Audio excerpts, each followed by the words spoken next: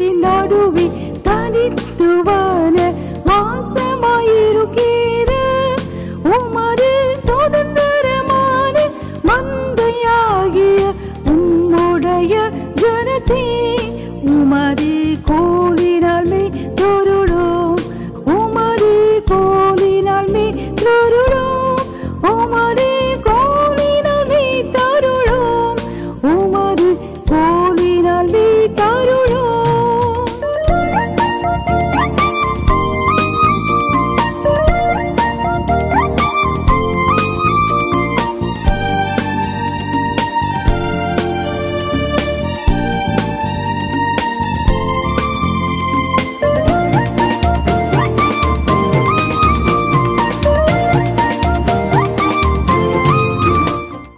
Yield of righteousness, part 3.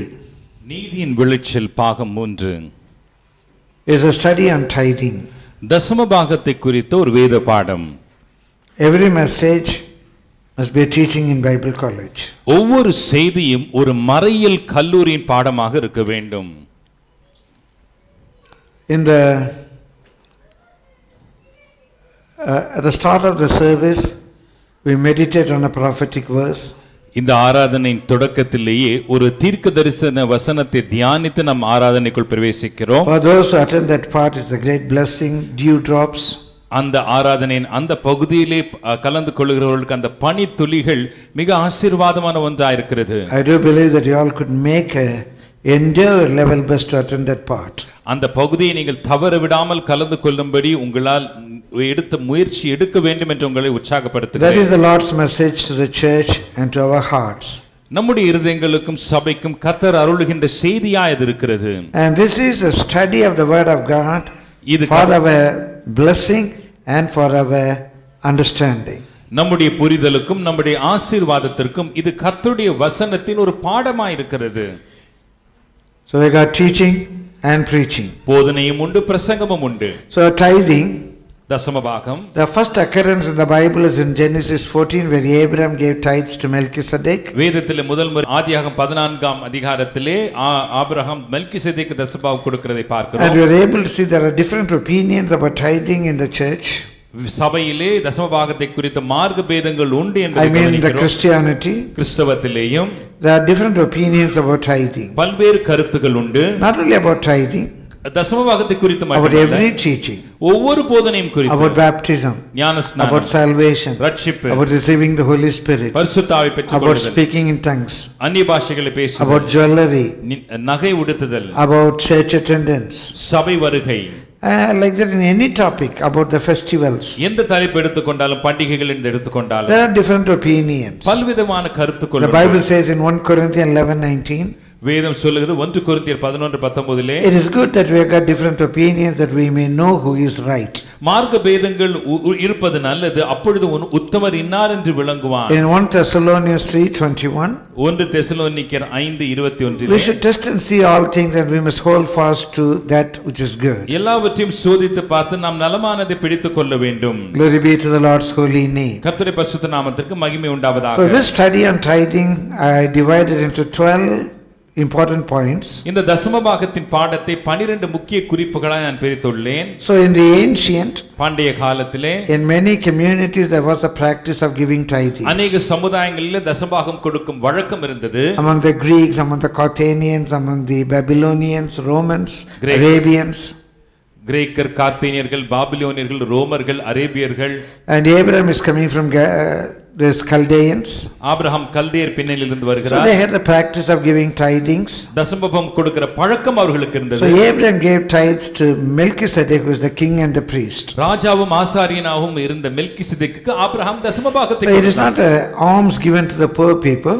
ஏதோ ஏழு ஜனங்களுக்கு தர்மம் புரிவதல்ல அது. It is not charity or benevolence. அது ஏதோ நம் தர்ம காரியம் செய்வதல்ல. It is to honor God. He gave tithing to Melchizedek, who was the priest and the king. ராஜாவும் ஆசாரியனாக இருந்த மெல்கிசேதேக்குக்கு தேவனை கனப்படுத்தும்படி அவர் தசமபாகத்தை கொடுத்தார்.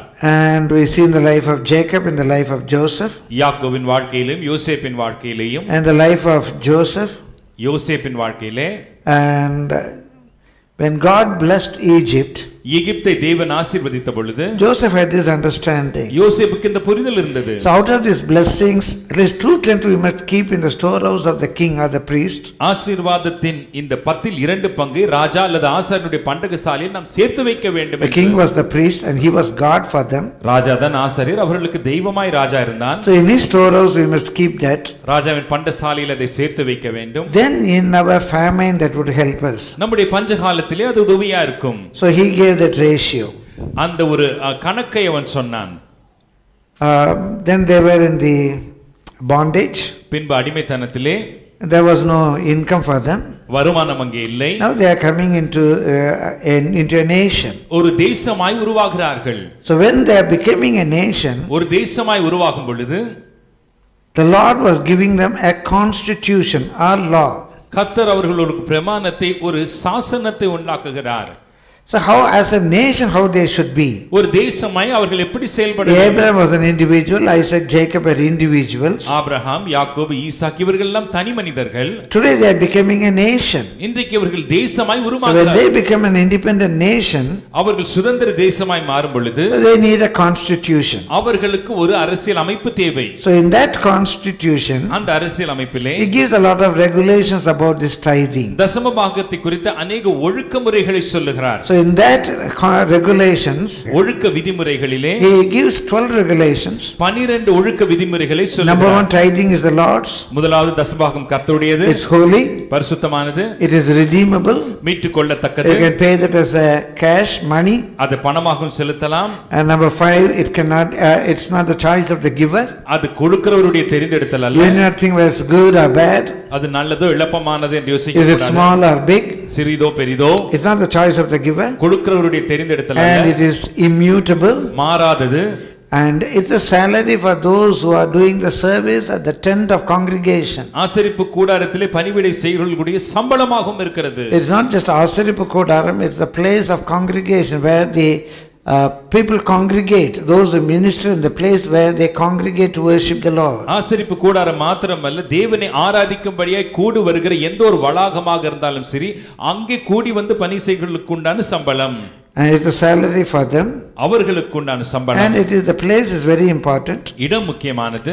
And you cannot just give it. In Tamil the expression is beautiful. Kanda kedathilalla you can't give it. கண்ட இடத்திலெல்லாம் நாம் அதை கொடுக்க கூடாது. Where your eye see is in English we read.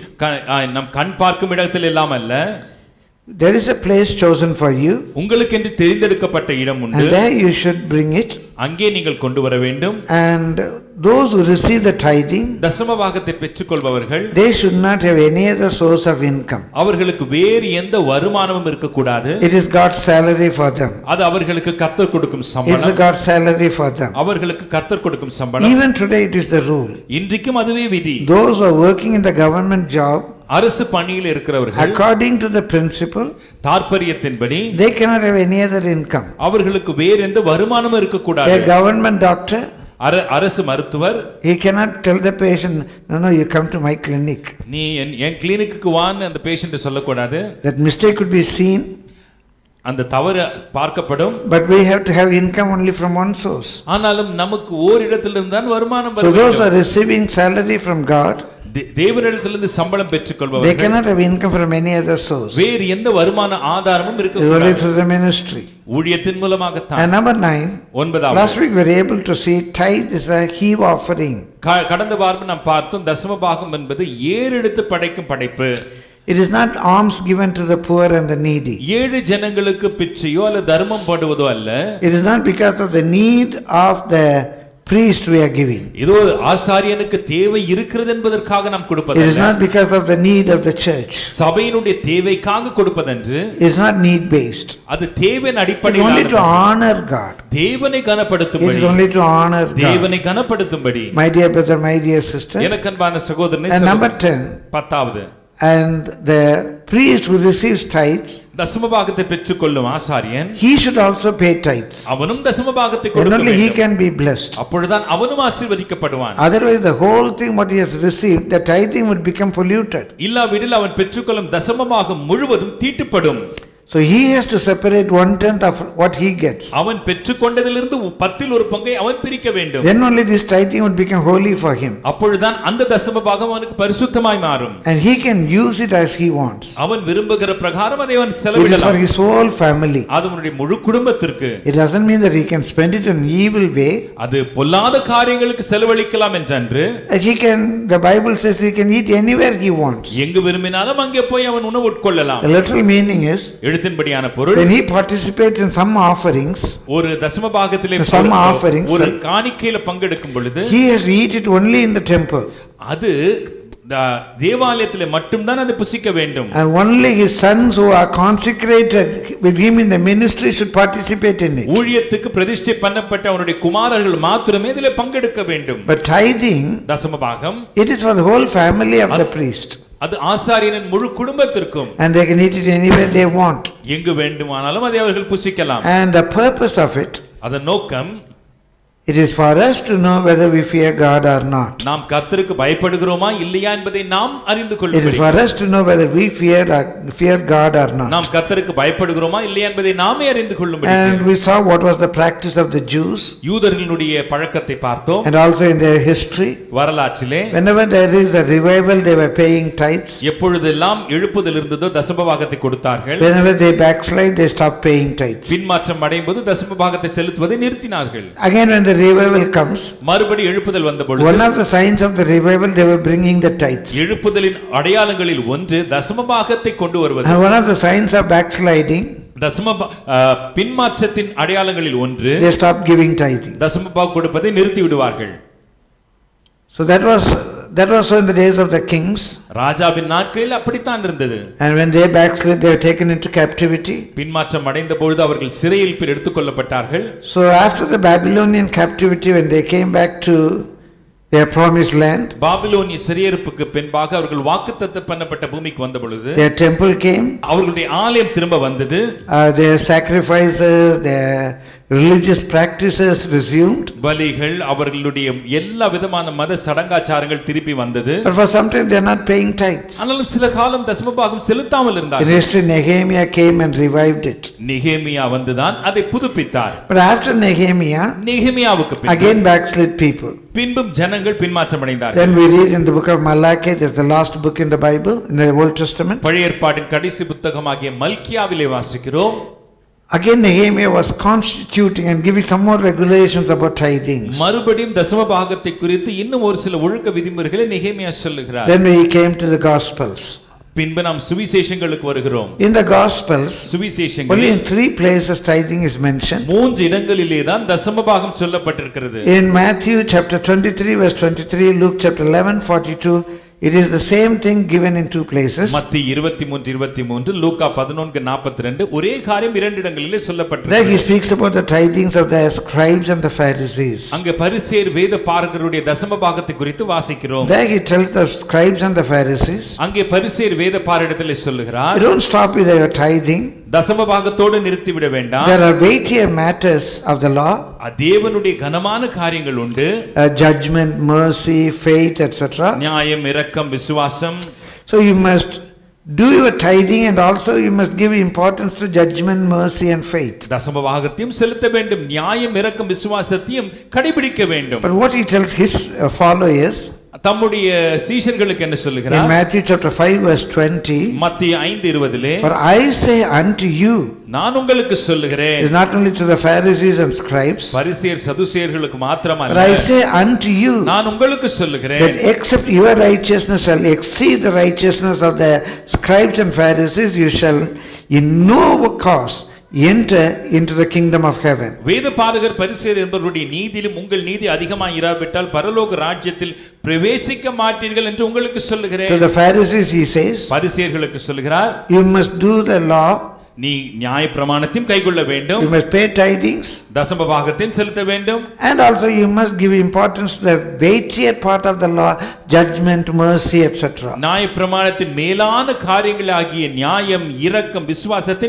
நீ கைவிடக் கூடாது. And to his disciples he say, தம்முடைய சீஷர்களுக்கு சொல்லுகிறார், your righteousness must exceed the righteousness of the Pharisees and scribes, otherwise in no case you can enter into the kingdom of heaven. உங்கள் நீதி வேதபாரகர் பரிசேயர்களுடைய நீதியிலும் அதிகமாக இராவிட்டால் பரலோக ராஜ்யத்தில் நீங்கள் எல்லளவும் பிரவேசிக்க மாட்டீர்கள். And about him Jesus said, அவர்களை குறித்து இயேசு சொன்னார், don't think that I am come to destroy the law. நான் பிரமாணத்தை அழிக்க வந்தேன் என்று நினைக்காதீர்கள். Many people think like that. அநேகர் அப்படித்தான் நினைக்கிறார்கள். But Jesus said, think not that I am come to destroy the law. இயேசு சொல்லுகிறார், நான் நியாயப்பிரமாணத்தை அழிக்க வந்தேன் என்று நினைக்க வேண்டாம். Even today many people think that Jesus came to destroy the law because they don't read the gospels. இன்றைக்கும் அநேகர் இப்படித்தான் சொல்லுகிறார்கள், சுவிசேஷங்களை அவர்கள் வாசிக்காததனாலே இயேசு பிரமாணத்தை அழிக்க வந்தார் என்று சொல்கிறார்கள். Jesus never came to destroy the law or the prophets. நியாயப்பிரமாணத்தை தீர்க்க தரிசனங்களை அழிக்கும்படி இயேசு வரவில்லை. I am not come to destroy but to fulfill, Jesus said. இயேசு சொன்ன நியாயப்பிரமாணத்தையோ தீர்க்க தரிசனங்களை அழிப்பதற்கல்ல, அதை நிறைவேற்றுவதற்கே வந்தேன் என்று இயேசு சொன்னார். So the church is not to destroy laws or prophecies. The church is to fulfill laws and prophecies if the church is the body of Christ. சபை கிறிஸ்துவின் சரீரமாய் இருக்குமானால் நியாயப்பிரமாணம் தீர்க்க தரிசனங்களை அது அழிக்காது, நியாயப்பிரமாணம் தீர்க்க தரிசனங்களை அது நிறைவேற்றும். If anybody he claims that he is in a church or he is a part of the church, and if he doesn't fulfill laws and prophecies, he is not in the body of Christ. சபையில் இருக்கிறேன் என்று சொல்லி அல்லது கிறிஸ்துவின் சரீரமாகிய சபையில் இருக்கிறேன் என்று சொல்லி தன் நியாயப்பிரமாணத்தையோ அல்லது தீர்க்க தரிசனங்கள் நிறைவேறாமல் இருப்பான் என்றால் அவன் மெய்யாகவே சபையில் இல்லை. Because Jesus said, I am come to fulfill the laws. ஏனென்றால் இயேசு சொன்னார், நான் நியாயப்பிரமாணத்தை நிறைவேற்றவே வந்தேன். So what is the difference between law and grace?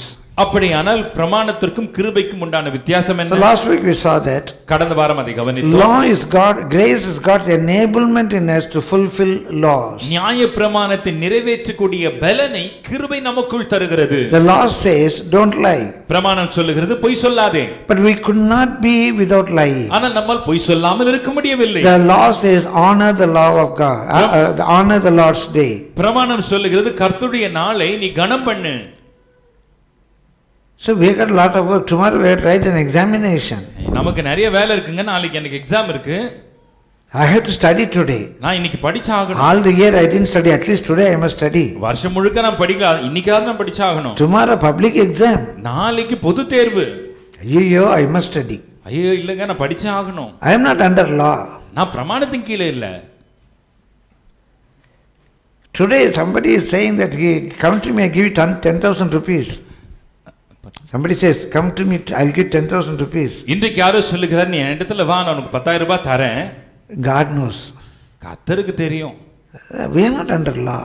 நாமல பிரமாணத்துக்கு கீழே இல்லைங்க. There's an important serial. முக்கியமான ஒரு சீரியல் ஓடுது. Nothing wrong in it. இதுல It's all life story. என்னங்க வாழ்க்கையில நடக்கிறதா காமிக்கிறாங்க, ஒன்றும் தப்பு இல்லை. It's a holiday. அது ஒரு விடுமுறை. I am unable to fulfill the law. என்னால் பிரமாணத்தை நிறைவேற்ற முடியவில்லை. I may find out shortcuts to fulfill the law. அதை நிறைவேற்றுவதற்கு குறுக்கு வழிகளை கண்டுபிடிப்பேன். I go for one puja. ஒரு பூஜையை கலந்துப்பேன். And I do some prayers. கொஞ்சம் ஜெபம் பண்ணுவேன். The rest of the day is mine. எஞ்சி இருக்கிற நாள் என்னுடையது. Only one day I can cook what I want to cook. எனக்கு பிடிச்சது அன்னைக்கு மட்டும் தான் நான் சமைச்சு சாப்பிட முடியும். அடிச்சு புடிச்சு சாப்பிடலாம். அன்னைக்கு போய் கர்மேல் சாம்பார் சாப்பிட்டுட்டு இருந்தா. We are unable to. நம்மால் முடியவில்லை. We have a lot of restraints. நமக்கு अनेक கட்டுப்பாடுகள். Only that day they give double beta. அந்த நாள்ல தாங்க டபுள் பேட்டா கொடுக்கறாங்க. I will lose my job. இல்லனா என் வேலை போய்டும். So I am not under law, I am under grace. நான் பிரமாணத்தின் கீழ இல்ல, நான் கிருபையின் கீழ இருக்கிறேன். But literally, எழுத்தின்படி when God's grace is given to us, நமக்கு தேவனுடைய கிருபை அருளப்படும் பொழுது, not because of law, பிரமாணத்தினால அல்ல, because of the grace we will be able to fulfill the law. கிருபை நிமித்தம் பிரமாணத்தை நிறைவேற்றுகிறோம். There's a beautiful novel called The Robe. The Robe என்கின்ற அருமையான ஆங்கில நாவல் உண்டு. And it came as a movie also. அது திரைப்படமாகவும் வந்தது. Some of you might have seen that, might have read that book, The Robe. Robe என்கின்ற புத்தகத்தை உங்களில் ஒரு சிலர் வாசித்தும் இருக்கலாம். In that robe, அந்த ரோப் புத்தகத்தில், for the Passover festival, அந்த பஸ்கா பண்டிகைக்கு a Roman battalion was coming to maintain law and order. அந்த இடத்துல சட்டம் ஒழுங்கை கடைபிடிப்பதற்கு ஒரு ரோம போர்க்குழு வருகிறது. When the Roman battalion was coming into Jerusalem, ரோம படைக்குழுவானது எருசலேமுக்குள் பிரவேசித்த பொழுது the Roman officer was able to see the old chappals, torn clothes, broom scattered here and there. இங்கும் அங்குமாக பழைய செருப்புகள், பழைய தொடப்பம், பழைய துணிகள் எல்லாம் இங்கும் அங்குமாய் போடப்பட்டிருப்பதை, சிதறப்பட்டிருப்பதை அந்த ரோம அதிகாரி பார்த்தார். Some broken vessels. உடைந்த பாத்திரங்கள். The Roman centurion was asking. அந்த ரோமன் நூற்றுக்கு அதிபதி கேட்கிறான். In that story it goes that centurion is the only who got saved later. அந்த கதையில் இப்படிதான் போகிறது. பின்னாட்களிலே அந்த நூற்றுக்கு அதிபதி ரட்சிக்கப்படுகிறான். He only took the lot of the Jesus robe. அவன்தான் இயேசுவின் உள்ளங்கியை அந்த உள்ளங்கியை எடுத்துக்கொண்டான் என்று வாசிக்கிறோம். He is the person who was there, he took the robe. அவன்தான் அந்த உள்ளங்கியை எடுத்துக்கொண்டான். My dear brother, my dear sister, எனக்கு அருமையான சகோதரனே so சகோதரி, he was wondering what are these things, chappals and brooms scattered everywhere. செருப்புகளும் துடைப்பங்களும் அங்கங்குமாக சிதறி கிடக்கிறது என்ன என்று வியந்து போகிறான். So he's asking the people. ஜனங்களை பார்த்து கேக்குறான். They say it's a Jewish custom. அது யூதர்களுடைய பழக்கம். What is this custom? இது என்னங்க பழக்கம்? They got a day called a Sabbath day. அவங்களுக்கு ஓய்வு நாள்னு ஒன்னு உண்டு. In that Sabbath day they can walk only 2000 feet from their possession. அந்த ஓய்வு நாளில அவங்களுடைய உடைமைகளில் இருந்து ஒரு 2000 அடி தூரம் தான் அவங்க பிரயாணம் பண்ண முடியும். That is called the distance of the Sabbath. அதுதான் ஓய்வு நாள் தூரம். Only 2000 feet. 2000 அடி தான். They cannot move more than that. அதை தாண்டி அவங்க போக கூடாது. From their possession. அவங்களுடைய உடைமைகளில் இருந்து. That is the law. அதுதான் பிரமாணம். So how they keep the law? அந்த பிரமாணத்தை அவங்க எப்படி கடைபிடிக்கிறாங்க? Suppose his house is in Prasavakam. அவருடைய வீடு பர்சுவாக்கத்துல இருக்குன்னு வெச்சுக்கோங்க. And his mother's place is in Ambattur. அவங்களுடைய தாய் வீடு அம்பத்தூர்ல இருக்கு. He wants to go to Ambattur. இப்போ அம்பத்தூருக்கு போனவர். So the previous day itself he would send his servant. முதல் நாள்லயே தன்னுடைய வேலைக்காரன் அனுப்பிடுவாரு. A big மூட்டை of old chappals, clothes, broken vessels, etc. ஒரு பெரிய மூட்டையில பழைய செருப்பு, தொடப்பம், உடைஞ்ச பாத்திரம் எல்லாம் அவருக்கு சொந்தமானது அதை கொடுத்து அனுப்புவாரு. The servant would carry it. அந்த வேலைக்காரன் கொண்டு போவான். Every 2000 feet. 2000 அடி எங்கெல்லாம் வருதோ he'll put one chappal. ஒரு செருப்பு போடுவான். Another 2000 feet. இன்னொரு 2000 அடி நடந்து போவான். He'll put another chappal. இன்னொரு செருப்பு போடுவான். Another 2000 feet. இன்னொரு 2000 அடி. He'll put one broom. ஒரு தொடப்பத்தை போடுவான். Like that he will reach Ambattur. இப்படியே அம்பத்தூர் வரைக்கும் போட்டு போய்டுவான். Next day, அடுத்த நாள் this Jew, இந்த யூதன், from his house 2000 feet. வீட்டிலிருந்து 2000 அடிங்க. There his chappal is there. அங்க அவருடைய செருப்பு இருக்கு. So from there another 2000 feet. அங்க இருந்து 2000 அடி. There's a old broom is there. அங்க பழைய தொடப்பம் இருக்கு. From there 2000 feet. அங்க இருந்து இன்னொரு 2000 அடி. Oh, I didn't break the law. நான் பிரமாணத்தை நான் மீறவே இல்லைங்க. I didn't break the law. நான் பிரமாணத்தை மீறவே இல்ல. He is under law. அவன் பிரமாணத்துக்கு கீழ இருக்கிறான். But God gives us grace. ஆனால் தேவன் நமக்கு கிருபை அருளுகிறார். It is not because of the fear. அது பயத்தின் நிமித்தம் அல்ல. It is not subverting the law. அது நம்ம சட்டத்தை நம்ம இஷ்டத்துக்கு மாற்றிக் கொள்வதல்ல. The grace is given. கிருபை தரப்படுகிறது. Just we love to obey the law. நாம் பிரமாணத்துக்கு கீழ்ப்படிய ஒப்புக்கொடுக்கிறோம். I was when I got saved I was a student. நான் ரட்சிக்கப்படும் பொழுது நான் ஒரு மாணவனாக இருந்தேன். As a teacher, ஆசிரியனாகவும் இருந்தேன். I was single. நான் திருமணமாகாமல் இருந்தேன். I was married. எனக்கு திருமணமாயிற்று. We were with children. பிள்ளைகளோடு இருந்தோம். I was attending a church. சபை ஆராதனையில் கலந்து கொண்டிருந்தேன். I became a servant of God. நான் தேவ ஊழியனாய் மாறினேன். Assisting in one church. ஒரு சபைக்கு உதவியா இருந்தேன். Now I am pastoring a church. இப்பொழுது ஒரு சபைக்கு போதகனாய் இருக்கேன். So I know about students, I know about working people, I know about married people, I know about people with children, I know what is serving under a pastor, I know what is pastoring a church. எனக்கு மாணவனா இருப்பது என்னன்னு தெரியும், வேலைக்கு போறதுனா என்னன்னு தெரியும், சபையில போய் குடும்பமா கலந்து கொள்றதுனா என்னன்னு தெரியும், ஒரு சபைக்கு போதகனா இருப்பது என்னன்றது எனக்கு தெரியும். So at that time probably I was 22 years old. I was studying in the Western Training College, Raipeta. அப்பொழுது எனக்கு 22 வயது இருக்கும். ராய்பேட்டால அவருக்கு வெஸ்டர்ன் ட்ரெய்னிங் காலேஜ்ல நான் படித்துக் கொண்டிருந்தேன். We were staying at Tirunendravoor. நாங்கள் அப்பொழுது திருநென்றவூர்ல தங்கி இருந்தோம். Sunday morning, ஞாயிற்று காலை 6 o'clock, 6 money, I would get the train. நான் அந்த ட்ரெயினை பிடிப்பேன். I come to Pattabiram. Pattabiram வருவேன். From Pattabiram 2.5 kilometers I will run. பட்டாபிராம்ல இருந்து 2.5 கிலோமீட்டர் நான் ஓடுவேன். There was a small village. அங்க ஒரு சின்ன கிராமம் இருந்தது.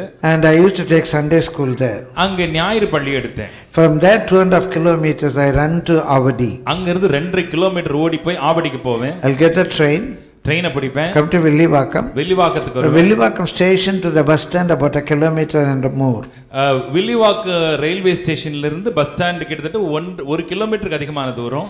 So from there I would come to Medavakam. அங்க இருந்து நான் மேடவாக்கத்துக்கு வரணும். And I was attending the church. அங்கே சபையில கலந்துக்க. I don't remember a single day that I was late. ஒரு நாளும் தாமதா வந்ததா எனக்கு நினைவில்லை. And the service used to be over by 3:30 4 o'clock. ஆராதனை 3:30 மணி மத்தியானம் முடியும். And then I go to Avadi. பின்பு மறுபடியும் ஆவடிக்கு போவேன். Where brother Jerum Tyagaraj. அருமையான சகோதரன் ஜெரும் தியாகராஜன் அங்கே I இருந்தார். used to go to that he only started that Avadi ACA. அவர்தான் அந்த ஏசி ஆவடி ஊழியத்தை ஆரம்பித்தவர். So we both would go to some village ministry. நாங்க ரெண்டு பேருமா சேர்ந்து கிராம ஊழியத்துக்கு போவோம். I'll come back home around 10:30 11. திரும்ப வீட்டுக்கு இரவு 10:30 11 மணிக்கு வருவேன். Next day I must go to college. அடுத்த நாள் கல்லூரிக்கு போகணும். I study very regularly in my train. என்னுடைய ரயில் பயணத்திலே நான் தொடர்ந்து In the class I will be very attentive. நான் என்னுடைய பாடங்களிலே என்னுடைய வகுப்பறையிலே நான் மிக கவனமாக இருப்பேன். Because the Bible says do your work all 6 days. ஏனென்றால் வேதம் சொல்லுகிறது 6 நாட்கள் நீ உன்னுடைய வேலையை செய். So 6 days I will do my work very thoroughly. மிக தெளிவாய் என்னுடைய வேலைகளை 6 நாட்களுக்கு நான் செய்வேன். Tomorrow public examination. அடுத்த நாள் பொது தேர்வு. Today is the Lord's day. இன்றைக்கு கர்த்தருடைய நாள். Same routine. அதே பழக்கம்தான். Same routine. அதே பழக்கம்தான். My dear brother, my dear sister. எனக்கு அருமையான சகோதரனே சகோதரியே. The day was set apart for the Lord. கர்த்தருக்கென்று வேறு பிரிக்கப்பட்ட நாள். I wrote my exams. நான் என்னுடைய தேர்வுகளில் எழுதினேன். Against all odds, in my subject the Lord gave me university rank. எல்லா எதிர்ப்புகளின் மத்தியிலும் கர்த்தர் எனக்கு அந்த பாடத்திலே பல்கலைக்கழக மதிப்பை கொடுத்தார். The Lord is good. கர்த்தர் நல்லவர். I was not under law. நான் பிரமாணத்துக்கு கீழ இல்ல. It is the grace. கிருபை. As a student, ஒரு மாணவனாய் while I was teaching, நான் பாடத்தை கற்றுக் கொடுத்திருந்த நாட்களில் when we got married, திருமணமான பொழுதும் when we got children, பிள்ளைகள் பிறந்த பொழுதும் my dear brother, my dear sister, எனக்கு அன்பான we சகோதரி, never considered that day as a law, as a holiday. We always considered that day as a holy day. அந்த நாளை ஒரு விடுமுறை நாளாக எடுத்ததில்லை, அதை ஒரு பரிசுத்த நாளாகவே நாங்கள் எடுத்தோம். Till they were able to enjoy that blessing. இந்நாள் மட்டுமா இந்த ஆசீர்வாதத்தை நாங்கள் அனுபவித்து வருகிறோம். So obeying law, பிரமாணத்துக்கு கீழ்ப்படிவது, it is not bondage. அது அடிமைத்தனம் இல்லை. The grace is given that we will be able to fulfill law in our lives. நம்முடைய வாழ்க்கையில பிரமாணத்தை நிறைவேற்றுவதற்கு கிருபை அருளப்படுகிறது. Honoring parents, பெற்றோரை கனப்படுத்துவது, leading a holy life, பரிசுத்த ஜீவியம் ஜீவிப்பது, honoring the Lord's day, கர்த்தருடைய நாளை ஆசரிப்பது, paying tithes and offerings, தசமபாகம் காணிக்கைகளை in செலுத்துவது, everything we are able to lead a life that pleases God. எல்லாவற்றிலும் கர்த்தருக்கு பிரியமான ஒரு வாழ்க்கைங்களால் வாழ முடிந்தது. So grace has never been against law. எப்பொழுதுமே கிருபையானது பிரமாணத்திற்கு விரோதமாய் இருந்தது. Grace enables us to fulfill law. பிரமாணத்தை நிறைவேற்றும் பலனை கிருபை தருகிறது. And today we are coming to the 10th point. இன்றைக்கு 10வது குறிப்புக்கு நேரே வருகிறோம். In the apostles' teachings, அப்போஸ்தலருடைய போதனைகளில் many people, அநேகர், okay, Abraham paid. சரி Abraham Yes, it's in the law. ஆமா பிரமாணத்துல இருக்கு. Jesus said something. இயேசு என்னமோ சொல்லிருக்காரு. But is it there in the apostles' teachings? ஆனா அப்போஸ்தலருடைய உபதேசத்துல இருக்கா? Only after Jesus the church was born. இயேசுக்கு அப்புறம் தான் அந்த சபையே பிறந்தது. Is it in the teaching for the church? சபை போதனைகள்ல இருக்கா? We have to clearly understand this. ஒன்றை நாம் தெளிவாய் புரிந்து கொள்ள வேண்டும். Number 1, முதலாவது, understand the first century church.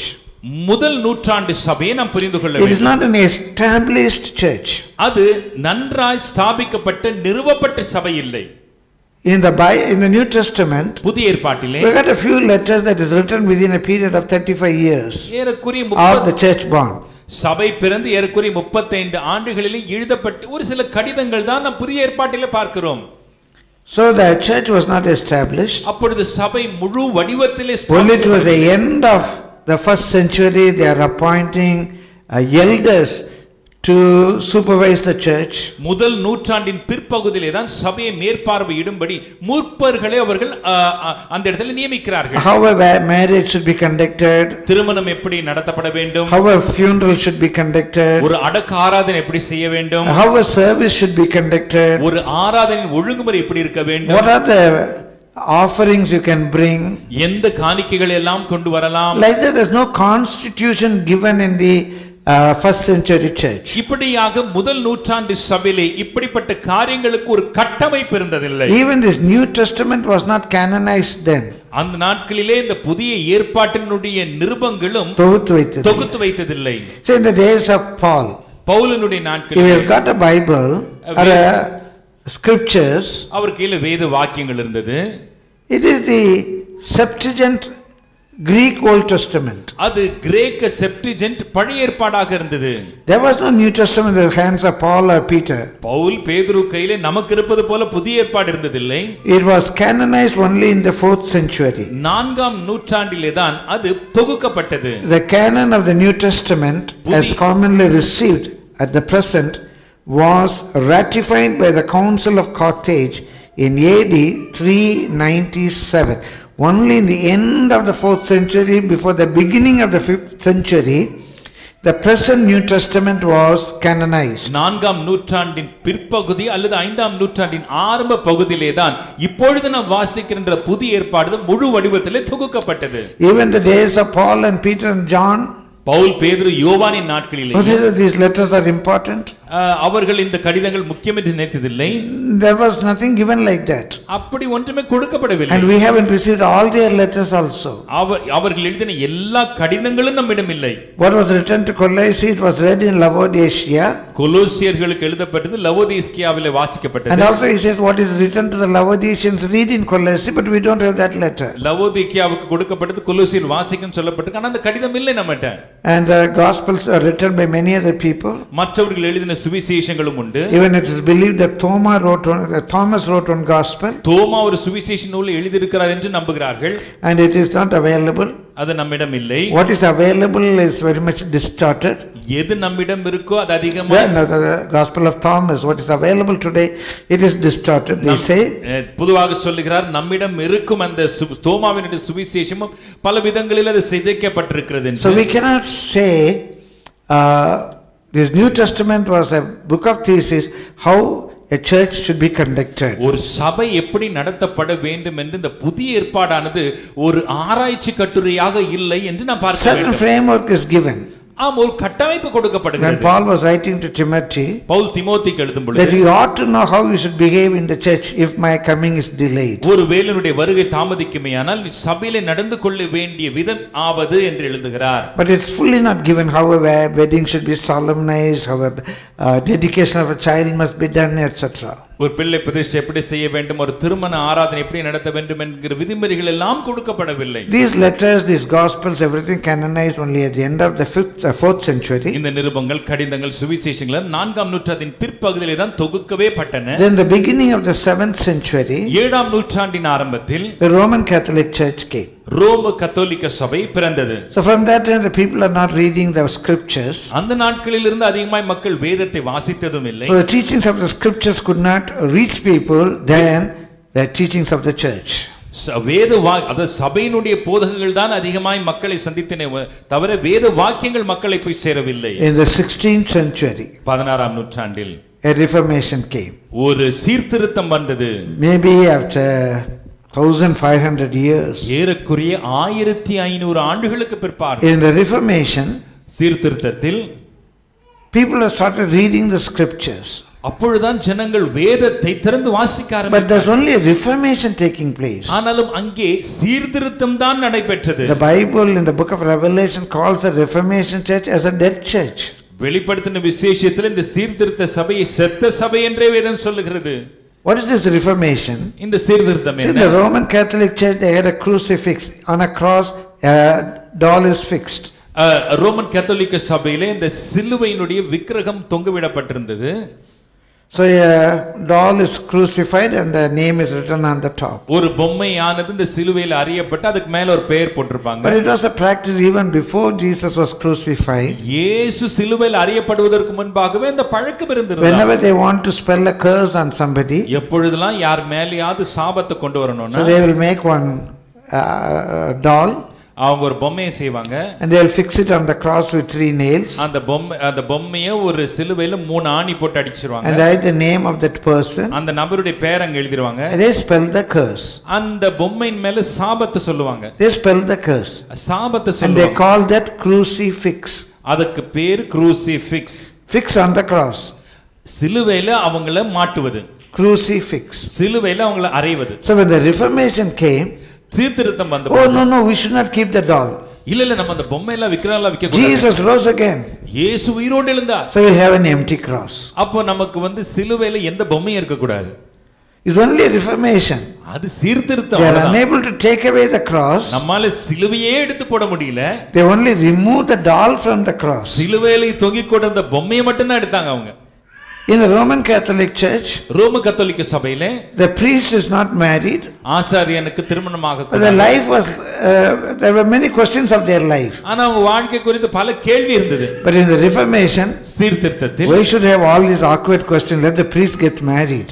எதுக்கு இந்த மாதிரி ஏடாகுடமான கேள்வி இல்ல, ஆசாரியனுக்கு திருமணம் பண்ணி வச்சிருவோம். It's a reformation. அது சீர்திருத்தம். Otherwise the festivals and many other things, they just followed what the Roman Catholic Church was following. மற்றபடி ரோமர் கத்தோலிக்க சபை எப்படி பின்பற்றுகிறதோ பண்டிகைகள் மற்ற காரியங்களை அப்படியே பின்பற்றினார்கள். Even in the baptism, ஞானஸ்தானத்திலேயும், even at the beginning there were 2 ideas. ஆரம்பத்திலே 2 யோசனைகள். The Lutheran was following the baptism of the Roman Catholic Church, though Martin Luther was baptized in waters. Martin Luther அவர்கள் தண்ணீர் முழுக்க ஞானஸ்தானத்தை பெற்றிருந்தாலும் அவர்கள் தொடர்ந்து Roman கத்தோலிக்க முறைமையை பின்பற்றி வந்தார்கள். And Zwingli and others were baptizing in waters. Zwingli மற்றவர்களும் தண்ணீரிலே அவர்களுக்கு ஞானஸ்தானத்தை கொடுத்தார்கள். He was the father of the Baptists. அவர்தான் பாப்டிஸ்ட் சபையினுடைய தகப்பன். So there were difference of doctrines. இப்படி பல்வேறு உபதேசங்கள். Then in the 19th century, பின்பு 19ஆம் நூற்றாண்டில் the missionary movement came. Missionary இயக்கம் ஆரம்பித்தது. From where these missionaries come? எங்கிருந்து மிஷனரிகள் வந்தார்கள்? They came from the Reformation Church or from the Catholic Church. ஒன்று கத்தோலிக்க சபை அல்லது சீர்திருத்த சபையிலிருந்து வந்திருக்கக்கூடும். With a great burden they went to the unreached places. பெரிய பாரத்தோடு கூட சந்திக்கப்படாத இடங்களுக்கு சென்றார்கள். They built prayer houses. அங்கே அவர்கள் ஜெப வீடுகளை கட்டினார்கள். But they are just the model of the basilica what they saw in the Rome. ஆனாலும் ரோம பட்டணத்திலே அவர்கள் பார்த்த பசிலிக்காவினுடைய அதே வடிவத்திலே தான். The Portuguese people came and built Santom. Portuguese மக்கள் தான் இந்த சாந்தோம் தேவாலயத்தை கட்டி இருக்கிறார்கள். But it is as the Mada Koil in Portuguese. ஆனா போர்ச்சுகீஸ்ல இருக்கக்கூடிய மாதா கோயில் வடிவத்திலே தான் இங்கேயும் கட்டி இருக்காங்க. And they had the same type of festivals. அதே பண்டிகைகள் தான். Same type of dress. அதே உடைகள் தான். So generally what they say, பொதுவாக என்ன சொல்லுகிறார்கள்? Reformation Church is the child of the Roman Catholic Church. சீர்திருத்த சபையானது ரோமன் கத்தோலிக்க சபையினுடைய குழந்தை. And the missionary church is the grandchild of the Roman Catholic Church. Missionary இயக்கமானது Roman கத்தோலிக்க சபையினுடைய பேரப்பிள்ளை. There's a missionary movement. Missionary இயக்கம். But most of the things what the Babylonian festivals etc. they follow. ஏனைய காரியங்கள் பாபிலோனிய பண்டிகைகள்ல அவங்க எப்படி பின்பற்றினார்களோ அதையே இவங்களும் கடைபிடிச்சாங்க. In the 20th century, 20ஆம் நூற்றாண்டில் a big revival came. ஒரு பெரிய எழுப்புதல். That is called back to the Bible. அதுதான் வேதத்துக்கு திரும்பும் எழுப்புதல். Back to the Bible movement. வேதத்திற்கு திரும்பும் இயக்கம். Even there's a great program in the radio, Back to the Bible. அந்த நாட்களிலே Back to the Bible என்கின்ற வானொலி நிகழ்ச்சியும் இருந்தது. Back to the Bible. வேதத்துக்கு திரும்ப. We have to go back to the Bible days. வேதத்துக்கு நம்ம திரும்ப வேத நாட்களுக்கு திரும்ப. Not what the missionaries taught us. மிஷனரிகள் கற்றுக் கொடுத்ததல்ல. Not the Reformation Church, not the Roman Catholic Church. சீர்திருத்த சபை ரோமன் கத்தோலிக்க சபை இவங்க சொல்றதல்ல. We go to the apostolic days. அப்போஸ்தலருடைய நாட்களுக்கு போவோம். That's called the apostolic movement. அதுதான் அப்போஸ்தல இயக்கம். And if you remember the names of the churches, அந்த நாட்கள்ல அந்த சபை பேர்ல நீங்க கொஞ்சம் திரும்பி பாப்பீங்க. Apostolic Christian Assembly, அப்போஸ்தல கிறிஸ்துவ சபை, Apostolic Faith Tabernacle, அப்போஸ்தலர் விசுவாச கூடாரம், Apostolic Church, அப்போஸ்தல சபை, Apostolic Holiness Movement, அப்போஸ்தல பரிசுத்த இயக்கம், everything apostolic. எல்லாமே அப்போஸ்தல. They wanted to go back to the apostolic revival. அவர்கள் அப்போஸ்தல எழுப்புதலுக்கு நேரே போக விரும்பினார்கள். So they got baptism. அவர்களுக்கு ஞானஸ்நானம், baptism of the Holy Spirit, பரிசுத்தாவின் ஞானஸ்நானம், speaking in tongues, பாஷைகளை பேசுவது, rapture, எடுத்துக்கொள்ளப்படுதல், apostolic ministry, அப்போஸ்தல ஊழியங்கள், and non-institutionalization. நிறுவனம் ஆக்கப்படாத முறைமைகள். Earlier, முன்பு one Roman Catholic Church, ஒரு ரோம கத்தோலிக்க சபை, and from there அதிலிருந்து many Reformation churches. அநேக சீர்திருத்த So சபைகள். we can say CSI, Lutheran, Baptist, etc. Many organizations. இப்படி அநேக ஸ்தாபனங்கள் உருவாயின. And they want to come out of these organizations. அவர்கள் இந்த ஸ்தாபனத்திலிருந்து வெளியே வர விரும்பினார்கள். The Lord was not using an institution. கர்த்தர் ஒரு ஸ்தாபனத்தை The பயன்படுத்தவில்லை. Lord sought for an individual. கர்த்தர் ஒரு தனி மனிதனை தேடினார். He sought for a man to stand in the gap, not an institution. ஒரு ஸ்தாபனத்தை அல்ல, ஒரு தனி மனிதனை தேடினார், திறப்பிலே நிற்கும்படிக்கு. So they are coming out of these institutions. இவர்கள் இப்போது ஸ்தாபனத்திலிருந்து வெளியே வருகிறார்கள். Even the beginning, ஆரம்பத்திலேயே, what we say AG today, இன்றைக்கு நாம் ஏஜின்னு சொல்ற சபை, it is assemblies of God. அது assemblies of God. It's not assembly of God. அது assembly of God இல்ல, It is assemblies of God. assemblies of God. It is just many small churches together. அநேக சிறிய சபை கூடுகைகள் ஒன்றாய் கூடி In வருவது. their constitution, அவர்களுடைய every கட்டமைப்பு, pastor is in charge for his church. ஒவ்வொரு மேய்ப்பனும் அந்த சபைக்கு அதிகாரியா இருக்கிறார். A local church is one assembly. அந்த ஸ்தல சபை ஒரு assembly. And there are many assemblies. இப்படி அநேக அசெம்பிளிகள். In the beginning it was not an institution. ஆரம்பத்திலே அது ஒரு பெரிய ஸ்தாபனமா இருந்ததில்லை. Today that is also becoming an institution. இன்றைக்கும் அது ஒரு பெரிய ஸ்தாபனமா. Many of these independent churches, அநேக இந்த சுயாதீன சபைகள், they are becoming institutions. அவைகளும் ஸ்தாபனமாய் மாறி My dear brother, வருகின்றன. I am not getting into that. நான் அதற்குள்ளே போகவில்லை. But all these changes came in the 20th century. இந்த மாற்றங்கள் எல்லாம் 20ஆம் நூற்றாண்டில் வந்தது. And many of the teachings, அநேக போதனைகள், what we follow today, இன்றைக்கு நாம் பார்க்கிறது, our eyes are open to back to the Bible. நம்முடைய கண்கள் வேதத்துக்கு திரும்பும், இயக்கத்திற்கு திரும்ப போகிறது. We don't want to what the Roman Catholic says or the Reformation says.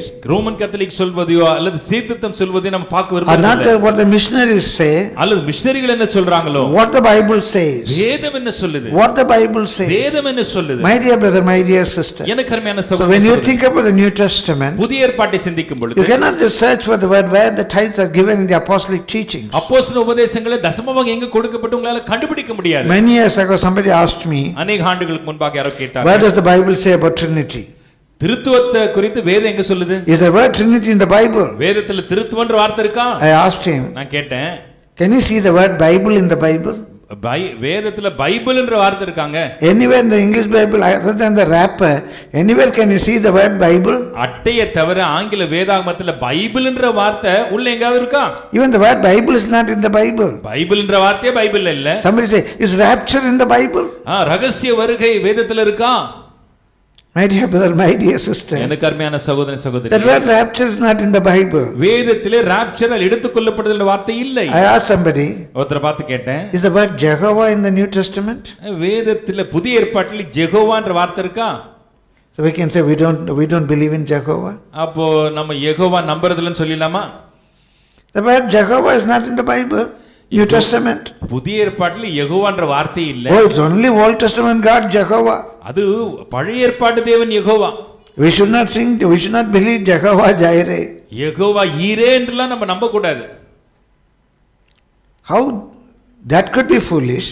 அது எப்படி மதியினமாய்? Let us search whether this word is in the Bible, that word is in the Bible. எப்படி இந்த வார்த்தை வேதத்துல இருக்கா, அந்த வார்த்தை இருக்கான்னு தேடுறது போல.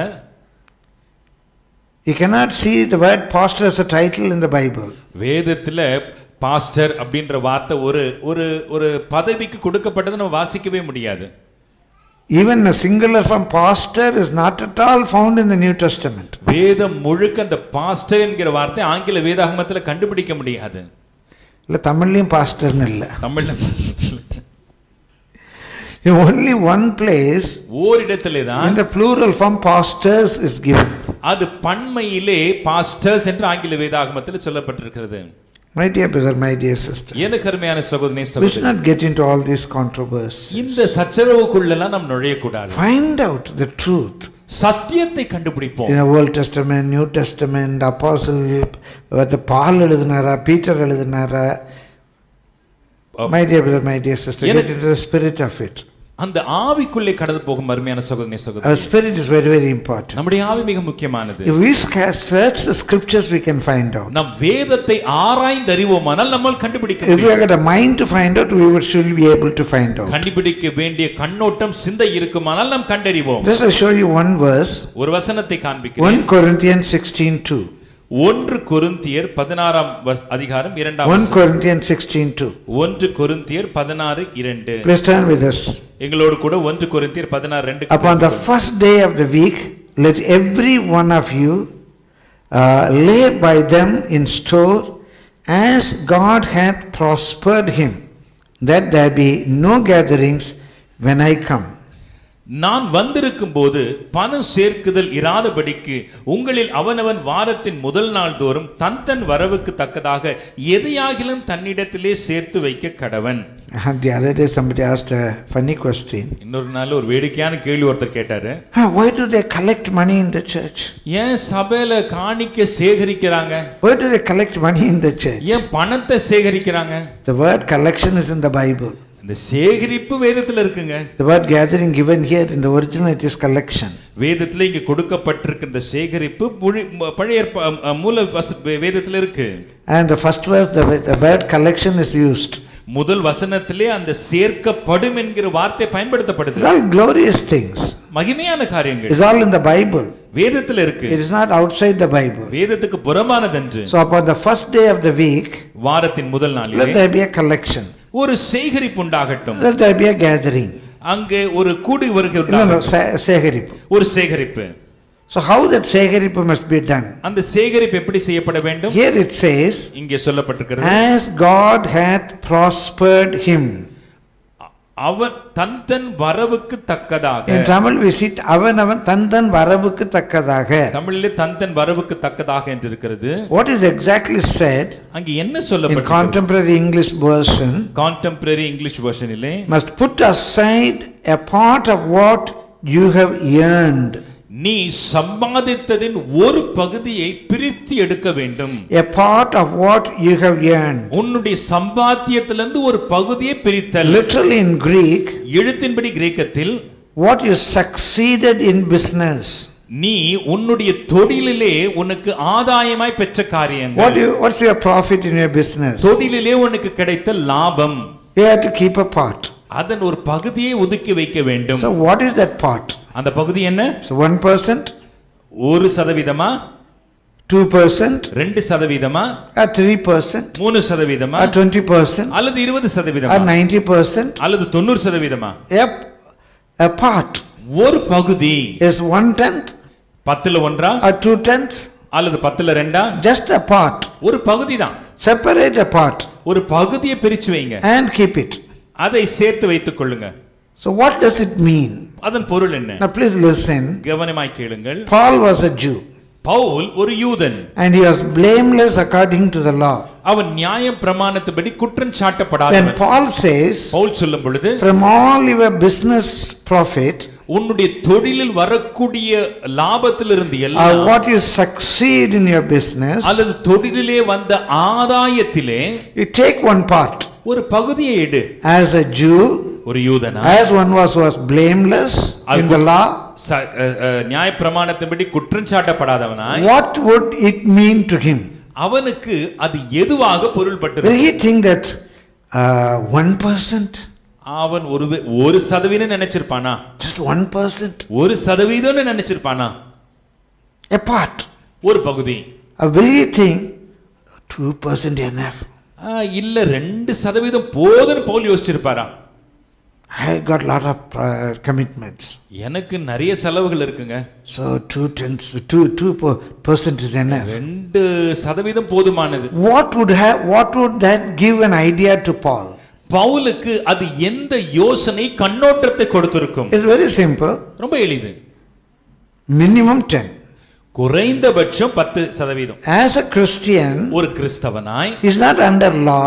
பிரமாணத்தின் கீழ் இல்ல. He is under grace. கிருபையின் கீழ் இருக்கிறான். So certainly he would desire that his righteousness must exceed the righteousness of Pharisees and Sadducees. நிச்சயமாகவே பரிசேயர் சதுசேயர் நீதியை காட்டிலும் அவன் நீதி அதிகமாக இருக்க வேண்டும் என்று அவன் விரும்புவான். So when he says a part, ஒரு பகுதி என்று சொல்லும் பொழுது certainly it can't be less than 10%. நிச்சயமாய் 10% குறைவா இருக்காது. And he was writing to the Corinthians. Corinth சபைக்கு எழுதுகிறார். So what is the practice among the Corinthians, the Gentile people? அந்த புறஜாதியராகிய கொரிந்து சபையில என்ன பழக்கவழக்கம் இருந்தது? And it is a practice among the Corinthians to keep 1/10 as a consecrated money. 10% பிரதிஷ்டை பண்ணப்பட்ட பணமாக சேர்த்து வைப்பது கொரிந்தியர்களுக்கு ஏற்கனவே அந்த பழக்கம் இருந்து வந்தது. Even before they became Christians. கிறிஸ்தவர்களாய் மாறுவதற்கு முன்பே. So for them, அவர்களுக்கு certainly it cannot be less than 10%. நிச்சயமாகவே 10% விட குறைவா இருக்க கூடாது. So they know very well. அவங்களுக்கு நல்லா தெரியும். My dear brother, my dear sister. எனக்கு அருமையான சகோதரனே சகோதரியே. Now these 2000 years, இப்பொழுது 2000 ஆண்டுகளிலே different, I mean we have got a spiritual growth, we are back to the Bible. ஆவிக்குரிய வளர்ச்சி வந்திருக்கிறது, வேதத்துக்கு திரும்பி இருக்கிறோம். So when you receive the spiritual knowledge, spiritual gifts, ஆவிக்குரிய அறிவு, ஆவிக்குரிய வரங்களை பெறும் பொழுது, and somebody is giving all these things to you, யாரோ ஒருவர் இவைகளை எல்லாம் உங்களுக்கு கொடுக்கும் பொழுது, what is that you are giving to that person? உங்களுக்கு இவைகளை எல்லாம் பகிர்ந்து அளிக்கிறவர்களுக்கு நீங்க என்ன தரீங்க? It's a simple question. எளிமையான கேள்வி. Somebody said like this, யாரோ ஒருத்தர் இப்படி சொன்னாரு, can we eat in one hotel and pay the bill in another hotel? ஒரு ஹோட்டல்ல சாப்பிட்டு இன்னொரு ஹோட்டல்ல பில் கொடுக்க முடியுமா? Eat in one hotel and pay the bill in another hotel. ஒரு ஹோட்டல்ல சாப்பிட்டு இன்னொரு ஹோட்டல்ல அந்த பில்ல போய் கொண்டு கொடுக்க. You receive spiritual blessings and all in one place. ஒரு இடத்துல இருந்து ஆவிக்குரிய ஆசீர்வாதங்களை பெற்றுக்கொள்வீங்க. And pay the bill in another place. அந்த பில்ல கொண்டு போய் இன்னொரு இடத்துல கொடுப்பீங்களா? Just for humor I am saying. வேடிக்கைக்காக சொல்லுங்க. So we must have an understanding. உங்களுக்கு ஒரு புரிதல் இருக்கணும். So in the Corinthians he writes about it. கொரிந்தியருக்கு அப்படி எழுதுகிறார். And according to the grace given to you, உங்களுக்கு அருளப்பட்ட கிருபையின்படி, it is not only for the service you get here, நீங்கள் இங்கே பெற்றுக்கொள்ளும் இந்த சேவைக்காக மாத்திரமல்ல, for the missionaries, மிஷனரிகளுக்கு, for the Bible project, வேதாகம திட்டத்திற்கு, so many other things, இன்னும் अनेक காரியங்கள், you are giving liberally. நீங்கள் எல்லாம் உதாரத்துவமாய் தருகிறீர்கள். My dear brother, my dear sister, எனக்கு அருமையான சகோதரி, and before I conclude, நான் முடிப்பதற்கு முன்பு very quickly I allow to show you the blessings we get because we are paying tithes. நாம் தசம பாகத்தை கொடுப்பதனால் வரும் ஆசீர்வாதங்களை வேகமாய் சுட்டி காட்டுகிறேன். Malachi chapter 3, மல்கியா 3ஆம் அதிகாரம் from verse 6, 6ஆம் வசனத்திலிருந்து we have a quick reading. வேகமாய் வாசித்து கடந்து போவோம். நான் கர்த்தர், நான் மாறாதவர் ஆகையால் யாக்கோபின் புத்திரராகிய நீங்கள் நிர்மூலமாக. This is the place he says, இந்த இடத்திலே தான் அவர் சொல்லுகிறார், I am the Lord, I change not. நான் கர்த்தர், நான் மாறாதவர். In the days of Abraham it's the same Lord. ஆபிரகாமின் நாட்களிலேயும் அந்த In the days of Moses it's the same Lord. மோசே நாட்களிலும் அதே கர்த்தர் தான். In the days of Jesus it's the same Lord. இயேசுவின் நாட்களிலும் அதே கர்த்தர் தான். In the days of Paul it's the same Lord. பவுலின் நாட்களிலும் அதே கர்த்தர் தான். In your days also it's the same Lord. உங்களுடைய நாட்களிலும் அதே கர்த்தர் So தான். he doesn't change. அவர் மாறாதவர். His laws cannot change. அவருடைய பிரமாணங்களும் மாறாதவை. I am the Lord, I change not. நான் கர்த்தர், நான் மாறாதவர். Verse 7, 7ஆம் வசனம், even from the days of your fathers you have gone away from my ordinances. நீங்கள் உங்கள் பிதாக்களின் நாட்கள் தொடங்கி என் கட்டளைகளை கைக்கொள்ளாமல் அவைகளை விட்டு விலகி போனீர்கள். Even today இன்றைக்கும் we don't obey his ordinances. அவருடைய கட்டளைகளுக்கு நாம் கீழ்ப்படிவதில்லை. We turn away from his ordinances கட்டளைகளுக்கு நாம் முதுகு காட்டுகிறோம். and have not kept them. அவைகளை நாம் கீழ்ப்படிக்கிறோம். Now he says, return unto me and I will return unto you, say the Lord of hosts. என்னிடத்துக்கு திரும்புங்கள், அப்பொழுது உங்களிடம் திரும்புவேன் என்று சேனைகளின் கர்த்தர் சொல்கிறார். Is our question. நம்முடைய கேள்வி. But he said, wherein shall we return? நாங்கள் எந்த விஷயத்தில் திரும்ப வேண்டும் என்று என்கிறீர்கள்? Oh, we have got sacrifices. பலிகள் இருக்கு. We go to the temple. ஆலயத்துக்கு போறோம். We observe the festivals. பண்டிகைகள் எல்லாம் கடைபிடிக்கிறோம்.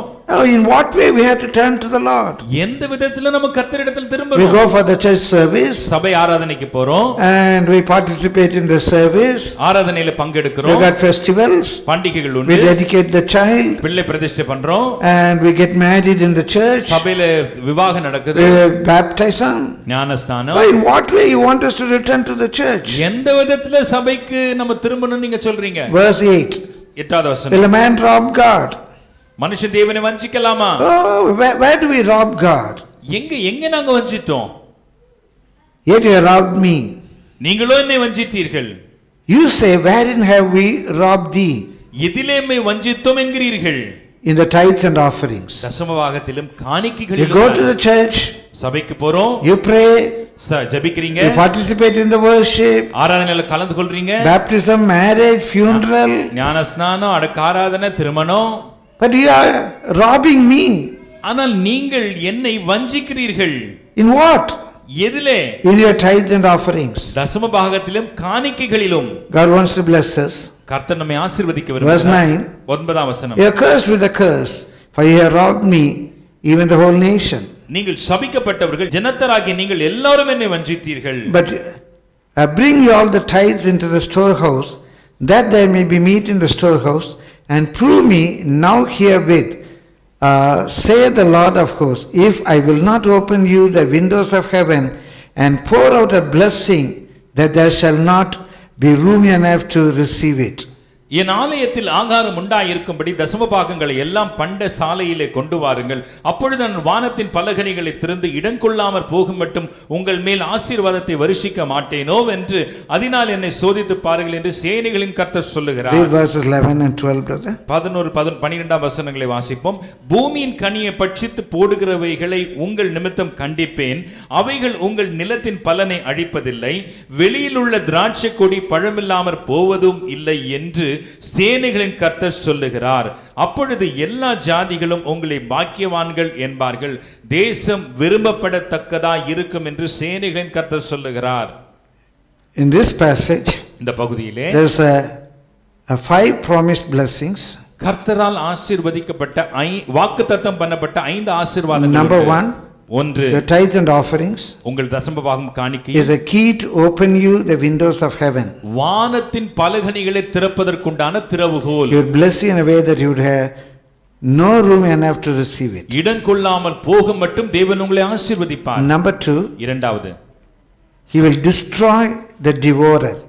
உங்களை அழிக்கிறவர்களை அவர் அழிப்பார். All your blessings, உங்களுடைய ஆசீர்வாதங்கள் எல்லாம், your income உங்களுடைய வருமானம் may be destroyed by many things. ஒருவேளை பல காரியங்கள் அதை அழித்து Maybe போட்டிருக்கலாம். sickness, வியாதி, unnecessary expenditure, தேவையில்லாத செலவுகள், robbery, திருட்டு, in so many other ways. பல விதங்களிலே What destroys your blessing, he will destroy that.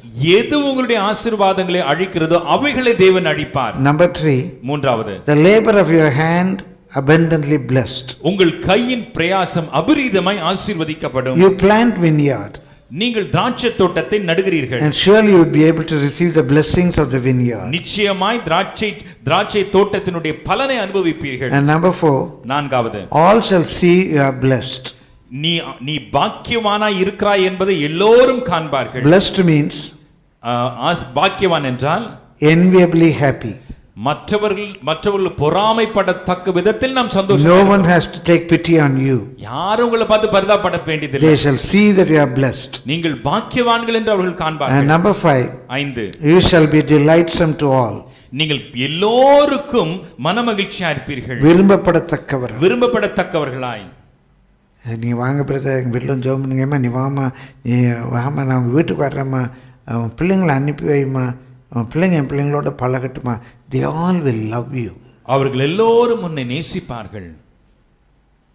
So if we are true to God in our tithes and offerings, நம்முடைய தசமபாகம் காணிக்கைகளை நாம் தேவனுக்கு உண்மையாய் இருப்போமானால், this fivefold blessing will follow us. இந்த 5 விதமான ஆசீர்வாதங்கள் நம்மை பின்தொடரும். To save time, நேரத்தை only I am going to the caption of this series of messages. Only I am going to the caption of this series of messages. இந்த தொடர் செய்தியினுடைய தலைப்புக்கு நேரே இப்பொழுது நான் கடந்து செல்கிறேன். Yield of righteousness. நீதியின் விளைச்சல். We go to 2 Corinthians chapters 8 and 9. 2 கொரிந்தியர் அதிகாரம் 8, 9. This giving is nothing but a grace. இந்த கொடுத்தல் என்பது ஒரு கிருபை. It is a grace. அது கிருபை. This grace is somebody they are able to give. கொடுக்கக்கூடிய கிருபை ஒருவருக்கு இருக்கிறது. It's not a law. அது பிரமாணம் இல்லை. Giving itself is a grace. கொடுப்பதே ஒரு கிருபை.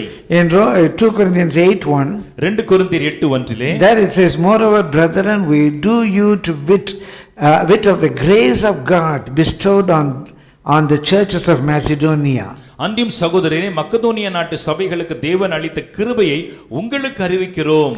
It is a grace bestowed upon them. அவர்கள் மேல் அளிக்கப்பட்ட ஒரு கிருபை. If you got this grace, you will have the grace to give. இந்த கிருபை உங்களிடத்தில் இருக்குமானால் கொடுக்கக்கூடிய கிருபை உங்களுக்கு இருக்கும். Verse 7 is important. 7ஆம் வசனம் முக்கியமானது. 2 Corinthians 8:7. 2 கொரிந்தியர் 8:7. Therefore, as ye abound in everything, in faith and utterance and knowledge, in all diligence, and also in your love to us, அல்லாமலும் விசுவாசத்திலும் போதிப்பிலும் அறிவிலும் எல்லாவித ஜாக்கிரதையிலும் எங்கள் மேல் உள்ள அன்பிலும் மற்றெல்லா காரியங்களும் நீங்கள் பெருகி இருப்பது போல, as you are growing in all these things, இவைகளில் எல்லாம் நீங்கள் பெருகி இருப்பது போல, it says also abound in this grace also.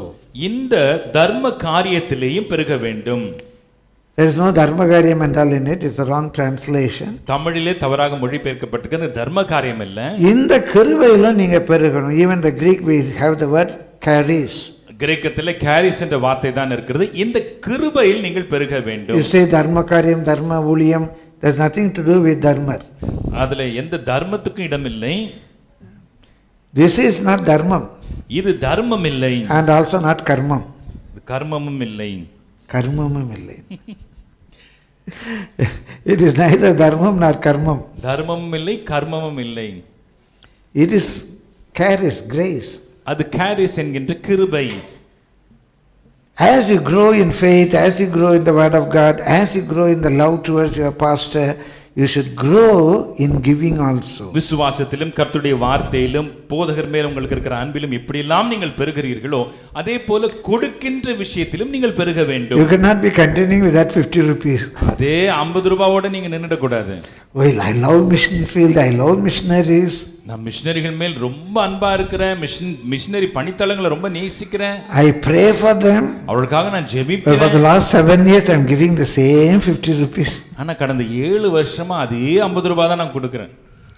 Grow in this grace also. இந்த கிருபையிலேயும் பெருகுங்கள். So we'll just go to one passage. ஒரு வேத பகுதிக்கு நேரே கடந்து போவோம். 2 Corinthians 9:6.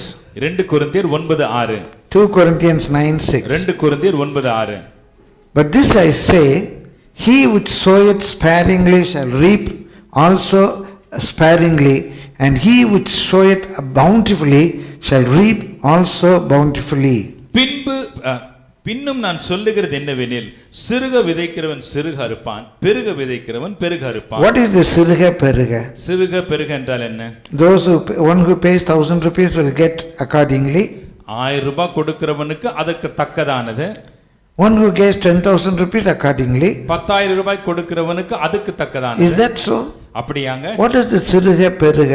சிறுக என்றால் என்ன, பெருக என்றால் என்ன? Sparingly, bountifully. சிறுக என்றால் என்ன, பெருக என்றால் என்ன? It is not with a value. அது மதிப்பை சார்ந்ததல்ல. It is not 1,000 rupees, 10,000 rupees, 1 lakh. 1000, 10,000, 1 லட்சம் அப்படி அல்ல. If you just make a note of it. நீங்கள் குறித்துக் கொள்ள முடியும். Mark chapter 12. Mark 12. We read from verse 41. 12ஆம் வசனத்திலிருந்து வாசிப்போமானால் from verse 41. 41ஆம் வசனம். Mark chapter 12 verse 41. Mark 12:41. It says, இங்க சொல்லப்பட்டது, Jesus sat over against the collection basket.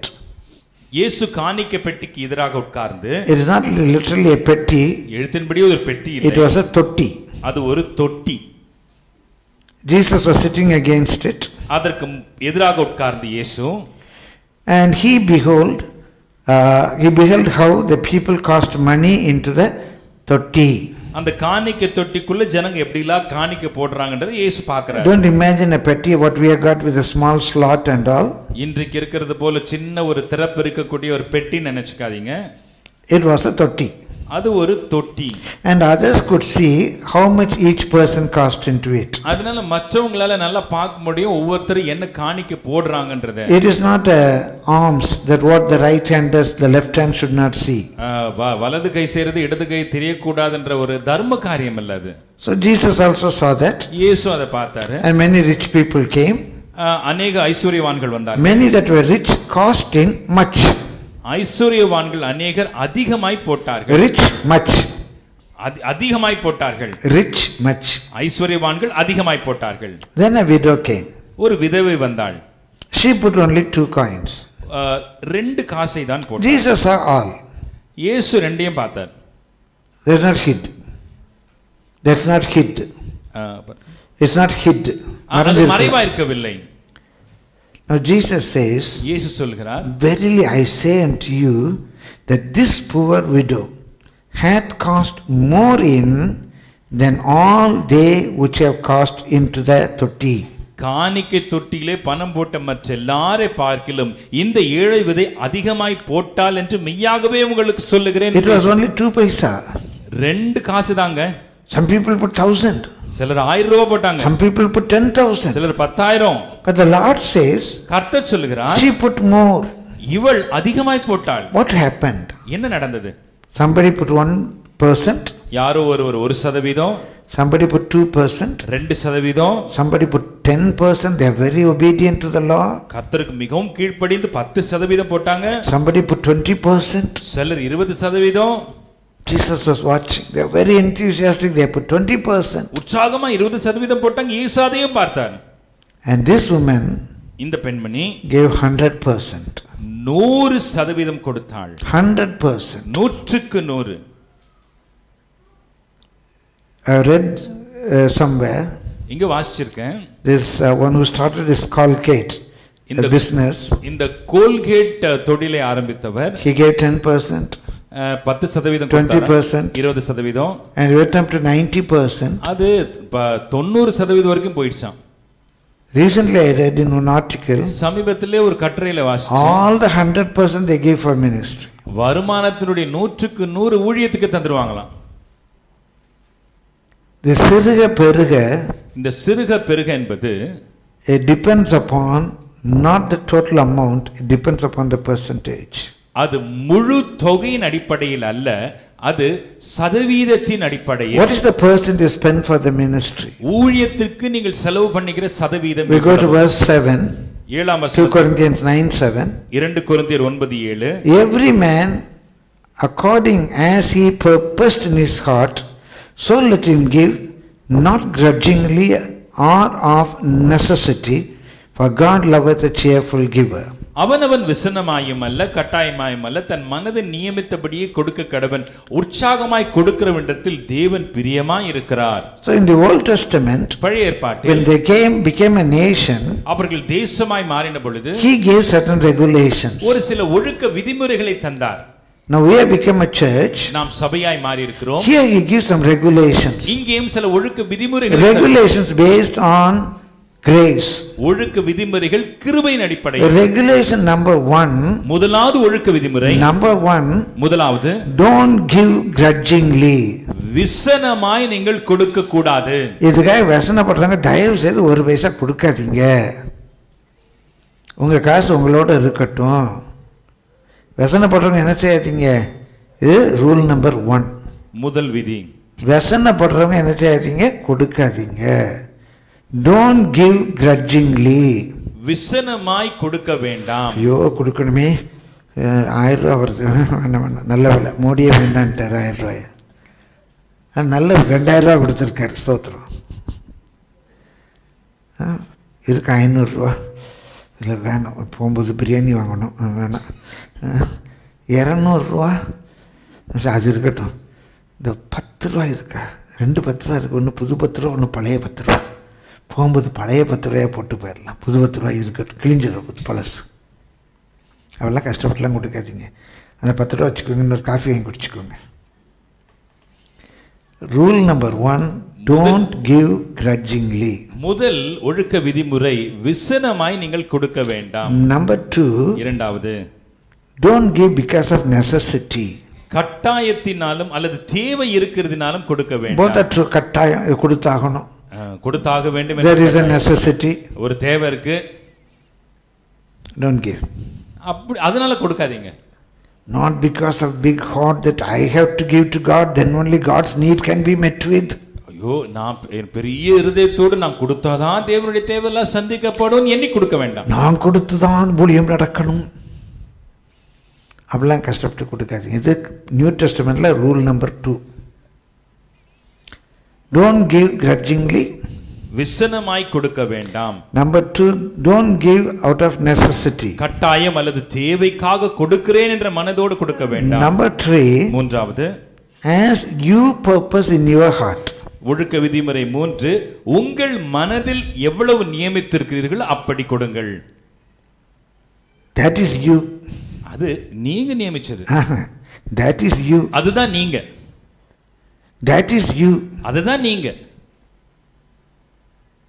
You want to think that I get everything and I take everything in OC and go? That is you.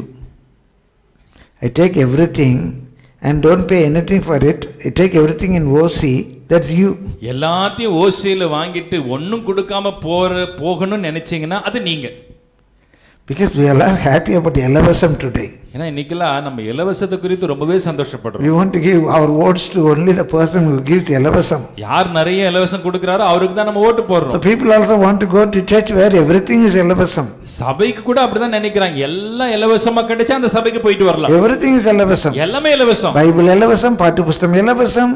Bible இலவசம், பாட்டு புத்தகம் இலவசம். தேவ செய்தி இலவசம். தேவ செய்தி இலவசம். And சாப்பாடு இலவசம். சாப்பாடு இலவசம். They want to get only இலவசம். எல்லாம் இலவசமா கிடைக்கணும்.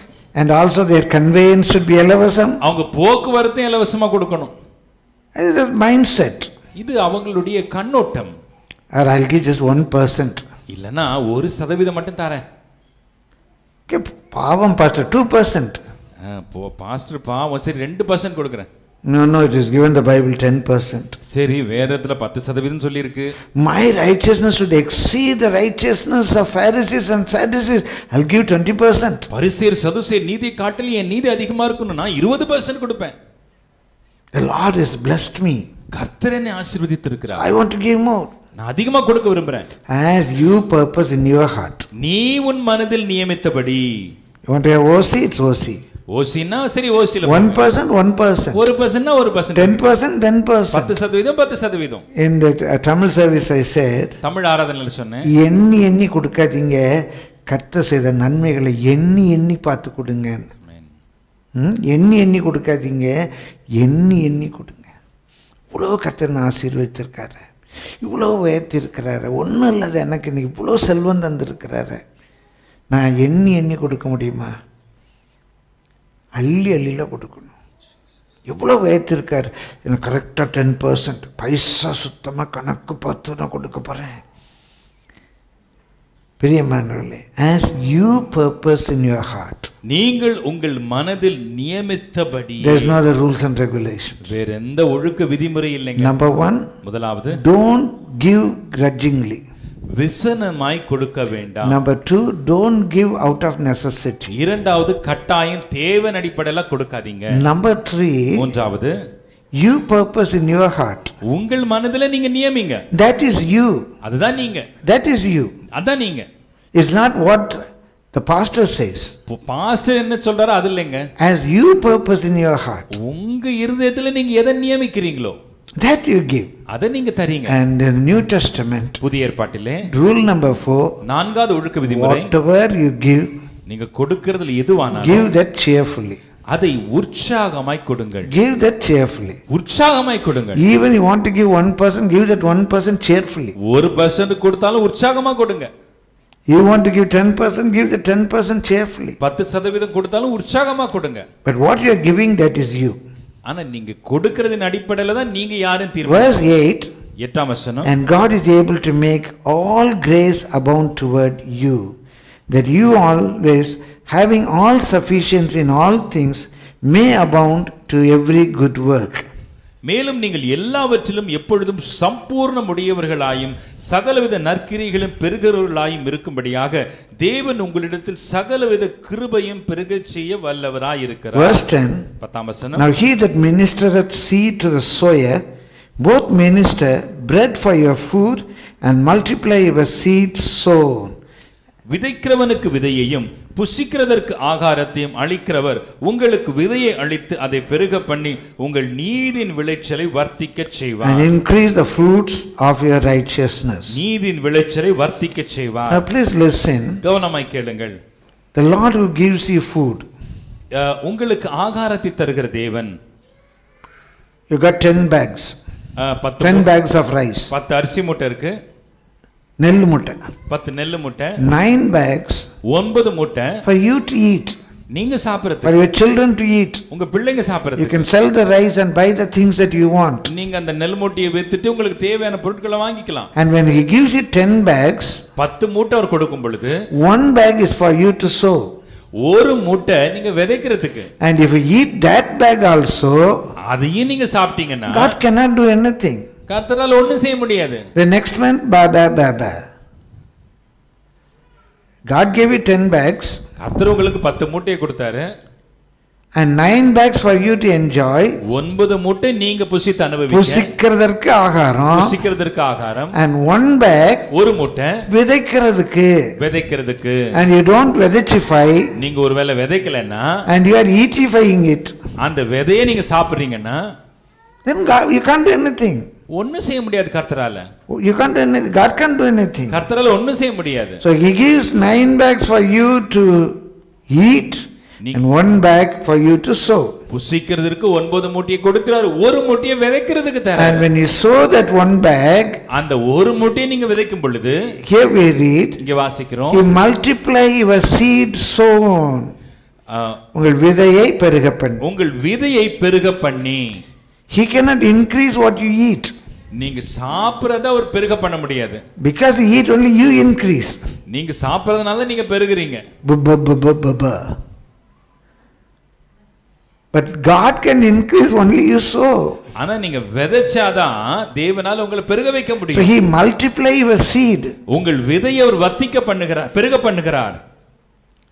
And how does he do it? அதை எப்படி செய்கிறார்? Increase the fruit of righteousness. உங்கள் நீதியின் விளைச்சலை வர்த்திக்க செய்து. What do you mean by நீதியின் விளைச்சல்? நீதியின் விளைச்சல் என்றால் என்ன? And what is அநீதியின் விளைச்சல்? அப்படி அநீதியின் விளைச்சல்னா என்ன? It's not like that. அப்படி இல்லைங்க. When you sow the seed, நீங்கள் விதையை விதைக்கும் பொழுது, you must follow some rules and regulations. சில விதிமுறைகளை நீங்கள் கடைபிடிக்கணும். The right season, சரியான பருவகாலம், in the right place, சரியான இடம். You can't just sow it on the street. போய் தெருல எல்லாம் விதைக்க முடியாது. You can't sow it in the thorn bushes. போய் முள்ளுள்ள இடங்கள்ல விதைக்க முடியாது. You have to prepare the land. நிலத்தை பக்குவப்படுத்தணும். You have to properly water the place. அந்த நிலத்துல நீர் பாய்ச்சணும். So when you sow the seed, நிலத்தை விதையை விதைக்கும் பொழுது, you should do it in the right way. சரியான முறையில செய்யணும்.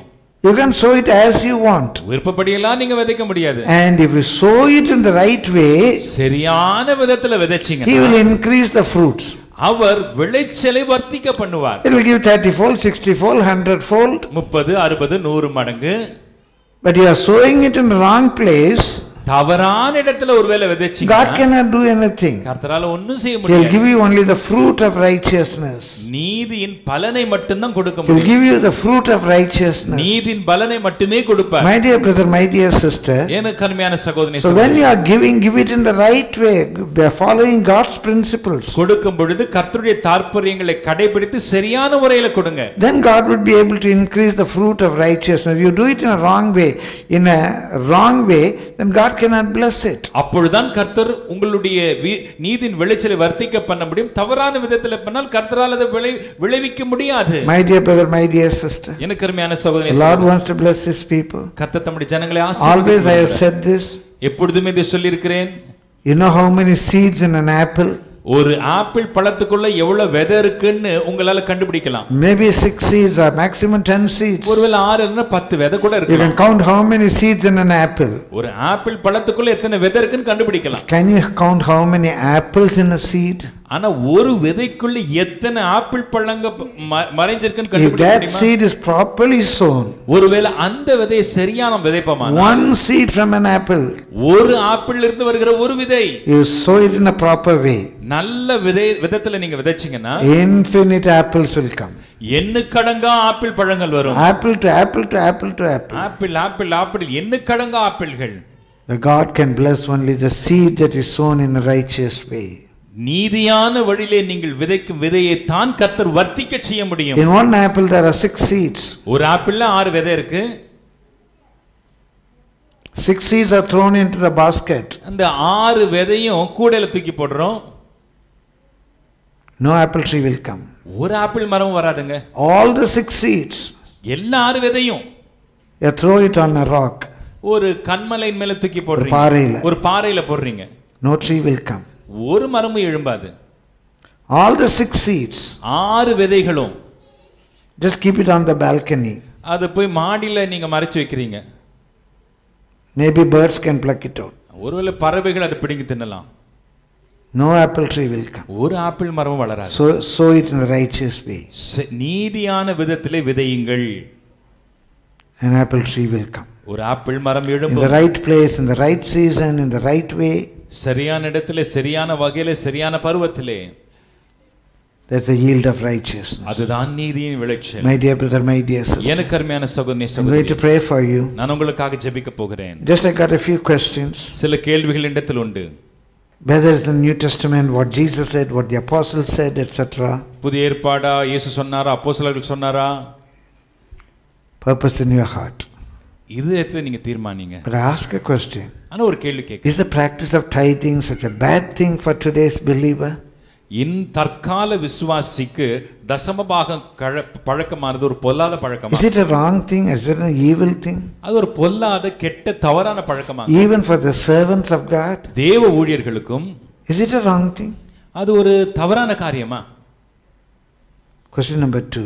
இரண்டாவது, when I want to give tithes, do I come into a bondage?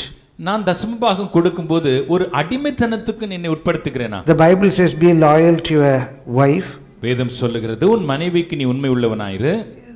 Does that bring bondage?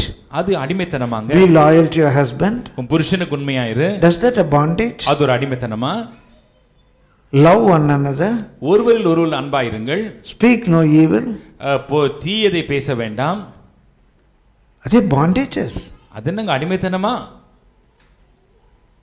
Only honoring the Lord's day bondage. கர்த்தருடைய நாளை கனப்படுத்துறது தான் அடிமைத்தனமா? Paying the tithes is bondage. தசமபாகம் கொடுக்கிறது அது I got freedom. எனக்கு சுதந்திரம். My hard earned money. நான் கஷ்டமா சம்பாதிச்ச பணம். I got freedom. எனக்கு சுதந்திரம் இருக்கு. Same person may say I got freedom for sex. அதே நபர் சொல்லுவான் எனக்கு பாலுறவு வைத்துக்கொள்ள சுதந்திரம் இருக்கு. The same person will say I got freedom to live as I want. நான் விரும்புறபடி வாழ எனக்கு சுதந்திரம் இருக்குன்னு அதே நபர் சொல்லலாம். That is not grace. அது கிருபை இல்லங்க. That is not grace. அது கிருபை இல்லங்க. Grace is not against discipline. கிருபை ஒழுக்கத்திற்கு எதிரானதன்று. Some people may say, சிலர் இப்படி சொல்லலாம், oh they are old for the Old Testament. அதெல்லாம் பழைய ஏற்பாடு கதைங்க. They are in the Old Testament. அது பழைய ஏற்பாடு காலம். I ask a question. ஒன்று கேட்கிறேன். It is said to Jacob, it is said to people of Israel. யாக்கோபு இஸ்ரவேல் ஜனங்களுக்கு சொல்லப்பட்டது. How many promises which are given to Jacob, which are given to Israel? Oh, it's for me. God said, He'll make you the head, not the tail. இஸ்ரவேல் யாக்கோபுக்கு கொடுக்கப்பட்ட எத்தனை வாக்குத்தத்தங்கள், அவர் உங்களை வாலாக்காமல் தலையாக்குவார். எத்தனை வாக்குத்தத்தங்கள். We take it for us. நமக்காக எடுத்துக்கிறோம் அல்லவா? Then a discipline what is given to Jacob, should not we take it for us? அப்படியானால் யாக்கோபுக்கு கொடுக்கப்பட்ட ஒரு ஒழுக்க விதிமுறை நமக்கு பொருந்தாதா? That shows who we are. அது நாம யார்ன்றதை நமக்கு That shows how we are. நாம் யார்ன்றதை காட்டுது. My dear brother, my dear sister. எனக்கு அருமையான சகோதரி, it is not because our church needs money now. ஏதோ இன்னைக்கு இப்போ நம்ம சபைக்கு ஏதோ பணம் தேவை இருக்குதுனால not because I need money. எனக்கு ஏதோ பணம் தேவை இருக்குதுனால நான் சொல்லல. Not now. இப்போ தேவை இருக்கு. Day one I have said. நாள் ஒன்றிலிருந்து சொல்லுகிறேன். I lack no good thing. ஒரு நன்மையும் எனக்கு குறைபடவில்லை. And if I lack any good thing I am not going to ask you. எனக்கு குறைவு இருந்தா நான் உங்ககிட்ட கேட்க போவதில்லை. Openly I can say. வெளியரங்கமா சொல்ல முடியும். With all humility. Not with arrogance or pride. ஏதோ அகங்கார பெருமையோடு கூட சொல்லல. I haven't asked anyone for a pen or a pencil. உங்களில் ஒருவரிடத்தில் இல்லாத ஒரு பென் பென்சில் நான் கேட்டதில்லை. I never asked anyone buy me a hanky. எனக்கு ஒரு கைக்குட்டையை வாங்கி தாங்க நீ ஆடுன்னு கேட்டதில்லை. Not even lusted it. அதுக்காக நான் இச்சித்ததும் இல்லை. My dear brother, my dear sister. எனக்கு அருமையான சகோதரி, really we praise God for this lovely church. மெய்யாகவே இந்த அற்புதமான சபை மக்களுக்காக நான் கர்த்தரை ஸ்தோத்திரிக்கிறேன். You got a big heart to give. கொடுக்கக்கூடிய பெரிய இருதயம் உங்களுக்கு. Even when you don't give, we don't blame you. நீங்க கொடுக்கலனாலும் உங்களை நாங்கள் குற்றச்சாட்ட போவதில்லை. You didn't call us. நீங்க எங்களை அழைக்கல. God called us. கர்த்தர் எங்களை அழைத்தார். It is God's responsibility to take care of us. எங்கள் தேவைகளை சந்திப்பது தேவனுடைய பொறுப்பு. Either he has to send a crow or a widow or at least an angel. ஒரு காகத்தை கொண்டோ விதவையை கொண்டோ அல்லது தேவதூதனை கொண்டோ எங்கள் தேவையை சந்திப்பார். Without food you must make us walk for 40 days. அல்லது ஆகாரமின்றி 40 நாட்கள் எங்களை நடக்க செய்ய வேண்டும். It is his responsibility. இது அவருடைய பொறுப்பு. Only for your blessing. உங்களுடைய ஆசீர்வாதத்திற்காக. Even if somebody has to misunderstand us, we take it happily. ஒருவேளை நாங்கள் சொல்வதை யாராவது தவறாய் புரிந்து கொண்டாலும் அதை சந்தோஷமே நாங்கள் Even somebody is to spit on my face, I will wipe it out and say this. ஒருவேளை யாராவது இது நிமித்தமாய் எங்கள் முகத்திலே துப்புவார்களானாலும் அதை நாங்கள் துடைத்துக் கொள்ளுகிறோம். My dear brother, my dear sister, எனக்கு அருமையான சகோதரனே சகோதரியே, it's for your blessing. உங்கள் ஆசீர்வாதத்திற்கு. Glory be to the Lord's holy name. கர்த்தருடைய பரிசுத்த நாமத்துக்கு மகிமை. Just we read a passage and conclude. ஒரு பகுதியை வாசித்து நாம் முடிக்கலாம். Deuteronomy chapter 26. உபாகமம் 26. From verse 12 to 19, 8 verses. உபாகமம் 26 12 லிருந்து 19 வசனங்கள்.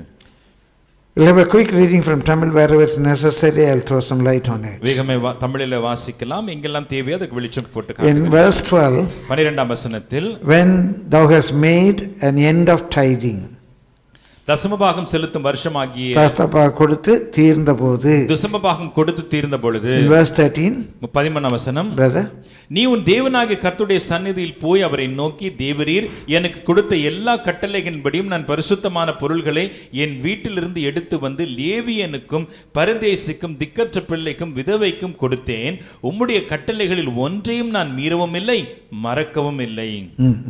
நான் துக்கம் கொண்டாடும் போது அதில் புசிக்கவும் இல்லை, தீட்டான காரியத்திற்கு அதில் ஒன்றும் எடுக்கவும் இல்லை, இழவு காரியத்திற்காக அதில் ஒன்றும் படைக்கவும் இல்லை. நான் இந்த டைத் நான் எடுத்து வச்சேன், 3 வருஷம் கழிச்சு கொண்டு வரேன். இடையில there is a morning thing. எங்கள் வீட்டில் சின்ன பிரச்சனை, ஒரு இழிவு, ஏதோ ஒன்று ஒரு கஷ்டமான நேரத்தில் கூட அதில் நான் ஒரு பைசா கூட எடுக்கலை, எனக்காக நான் செலவழிக்கலை. திரும்ப வாசிங்க, அதை அழகா இருக்கு பாருங்க. நான் துக்கம் கொண்டாடும் போது அதில் புசிக்கவும் இல்லை, தீட்டான துக்கம் கொண்டாடும் வீட்டில் ஒரு நெருக்கம் மார்னிங் ஒரு துக்கம் கொண்டாடும் போது அந்த தஸ்மம்பா காணிக்க எடுத்து நான் சாப்பிடவும் இல்லை, தீட்டான காரியத்திற்கு அதில் ஒன்றும் எடுக்கவும் இல்லை, இழவு காரியத்திற்காக அதில் ஒன்றும் படைக்கவும் இல்லை. அதில் எடுத்து நான் இழவு காரியத்துக்காக ஒன்றும் படைக்கவும் இல்லை. நான் என் தேவனாகிய கர்த்தரின் சத்தத்திற்கு கீழ்ப்படிந்து தேவரீர் எனக்கு கட்டளையிட்டபடி சகலமும் செய்தேன். நீர் உமது பரிசுத்த வாசஸ்தலமாகிய பரலோகத்திலிருந்து நோக்கி பார்த்து, Now I have brought tithing to the house you have shown to me. உமது ஜனங்களாகிய I have brought tithing to the house you have shown me. நீர் எனக்கு காண்பித்த பரிசுத்த ஸ்தலத்திற்கு நான் என்னுடைய தசமபாகத்தை கொண்டு வந்திருக்கிறேன். But Lord, கர்த்தாவே, now look down from the holy habitation from heaven. நீர் உமது பரிசுத்த வாசஸ்தலமாகிய பரலோகத்திலிருந்து என்னை நோக்கி பாரும். I have brought to the house you have shown me. நீர் எனக்கு காண்பித்த இடத்திற்கு நான் கொண்டு வந்திருக்கிறேன். But now look down from thy holy habitation from heaven. ஆண்டவரே, நீர் உமது பரிசுத்த வாசஸ்தலமாகிய பரலோகத்திலிருந்து என்னை நோக்கி பாரும். And bless the people Israel and the land which thou hast given us, and as thou swearest unto our fathers, a land that floweth with milk and honey. நீர் எங்கள் பிதாக்களுக்கு ஆணையிட்டபடி எங்களுக்கு கொடுத்த பாலும் தேனும் ஓடுகிற தேசத்தையும் ஆசீர்வதியும் என்று சொல்வாயாக. Lord, I have brought my tithes. கர்த்தாவே, நான் என்னுடைய தசமபாகத்தை கொண்டு வந்தேன். Lord, I have paid, I have given for the missionaries. ஆண்டவரே, கர்த்தாவே, நான் மிஷனரிகளுக்கு தந்தேன். For the poor people, for the widows, ஏழைகளுக்கு, விதவைகளுக்கு, for those who are in need. தேவையில் இருப்பவர்களுக்கு. Dear Father, அன்புள்ள பிதாவே, look down from me, from your holy habitation that is heaven. உம்முடைய பரலோக வாசஸ்தலமாகிய பரலோகத்திலிருந்து என்னை நோக்கி பாரும். Bless me, Lord. என்னை ஆசீர்வதியும். Bless my family. என் குடும்பத்தை ஆசீர்வதியும். Bless the job you have given me. நீர் எனக்கு கொடுத்த வேலை ஆசீர்வதியும். Bless the family you have given me. எனக்கு கொடுத்த குடும்பத்தை ஆசீர்வதியும். Bless the house you have given me. நீர் எனக்கு கொடுத்த வீட்டை ஆசீர்வதியும். Bless the land that you have given me. எனக்கு கொடுத்த நிலத்தை ஆசீர்வதியும். You have given me a land that flows milk and honey. பாலும் தேனும் வடியும் நிலத்தை எனக்கு கொடுத்திருக்கிறீர். My father was running alone. என் தகப்பன் ஓடுகாலியாய் இருந்தார். With a staff and a rod in his hand. கையில கோலும் தடியோடு. He was to labor there for his livelihood 22 years. தன்னுடைய ஜீவனத்திற்காக அவர் வேலை செய்து பிரயாசப்பட வேண்டியிருந்தது. We came to Egypt as slaves. எகிப்துக்கு அடிமைகளாய் வந்தோம். You delivered us. நீர் எங்களை விடுவித்தீர். Today, Lord, இன்றைக்கு கர்த்தாவே, you have given me a land that flows with milk and honey. பாலும் தேனும் வடியும் தேசத்தை எங்களுக்கு தந்திருக்கிறீர் அல்லவா? I should not miss this blessing. ஆண்டவரே, இந்த ஆசீர்வாதத்தை நான் தவறவிடக் கூடாது. Lord, bless this blessing. கர்த்தாவே இந்த ஆசீர்வாதத்தை Bless ஆசீர்வதியும். the land that you have given me. நீர் எங்களுக்கு கொடுத்த இந்த பூமியை Bless ஆசீர்வதியும். the land that flows milk and honey. பாலும் தேனும் ஓடுகிற தேசத்தை நீர் ஆசீர்வதியும். Verse 16. 16ஆம் வசனம். This day the Lord thy God hath commanded thee to do these statutes and judgment thou shalt therefore keep and do them with all thine heart and with all thy soul. இந்த கட்டளையின்படியும் நியாயங்களின்படி நீ செய்யும் பொருட்டு இன்று உன் தேவனாகிய கர்த்தர் உனக்கு கட்டளையிடுகிறார். ஆகையால் உன் முழு இருதயத்தோடும் உன் முழு ஆத்துமாவோடும் அவைகளை காத்து நடக்க கடவாய். Paying tithes and offerings. தசமபாகம் காணிக்கை. Do it with all your heart. முழு இருதயத்தோடு செய்யுங்க. With all your soul. முழு ஆத்துமாவோடு. Not with a divided heart. ஏதோ வகுக்கப்பட்ட இருதயத்தோட அல்ல. கொடுக்கலாம் கொடுக்க வேண்டாம். Not with a divided heart. இருமனதோடு கொடுக்க வேண்டாம். In verse 17. 17ஆம் வசனம். Thou hast avouched the Lord this day to be thy God. கர்த்தர் எனக்கு தேவனாய் இருப்பார் என்று கர்த்தர் இன்றைக்கு அவருக்கு வாக்கு கொடுத்திருக்கிறீர். Thou hast vouched the Lord this day to be thy God. இந்த நாளிலே கர்த்தர் எனக்கு தேவனாய் இருப்பார் என்று நீர் அவருக்கு வாக்கு கொடுத்தீர். And to walk in his ways and to keep his statutes and his commandments and his judgments and to hearken unto his voice. கர்த்தர் உனக்கு வாக்கு கொடுக்கும் உனக்கு சொல்லி இருக்கிறபடி நீ என்னுடைய கட்டளைகளை எல்லாம் கை கொண்டால் எனக்கு சொந்த ஜனமாய் இருப்பாய் என்று நான் உண்டு பண்ணின எல்லா ஜாதிகளை பார்க்கலும் புகழ்ச்சியிலும் கீர்த்தியிலும் மகிமையிலும் உன்னை சிறந்திருக்கும்படி செய்வேன் என்றும் நான் சொன்னபடியே நீ உன் தேவனாகிய கர்த்தரான எனக்கு பரிசுத்த ஜனமாய் இருப்பாய் என்றும் அவர் இன்று உனக்கு சொல்லுகிறார் என்றான். Is God's promise. He avouched you.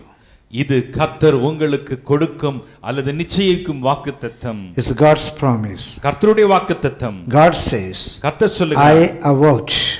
நான் இதை உறுதிப்படுத்துகிறேன். I avouch. நான் உறுதி செய்கிறேன். This day இந்த நாளிலே will be a peculiar people unto me. நீங்கள் எனக்கு விசேஷித்த ஜனங்களாய் இருப்பீர்கள். சொந்த ஜனமாய் இருப்பீர்கள். You will be peculiar unto me. எனக்கு சொந்த ஜனமாய் இருப்பாய். In praise, துதியிலே, in name, புகழ் கீர்த்தியிலே, in honor, கனத்திலே, I'll make thee high above all nations. மற்ற எல்லா ஜாதிகளை காட்டிலும் உன்னை பெரியவனாக்குவேன்.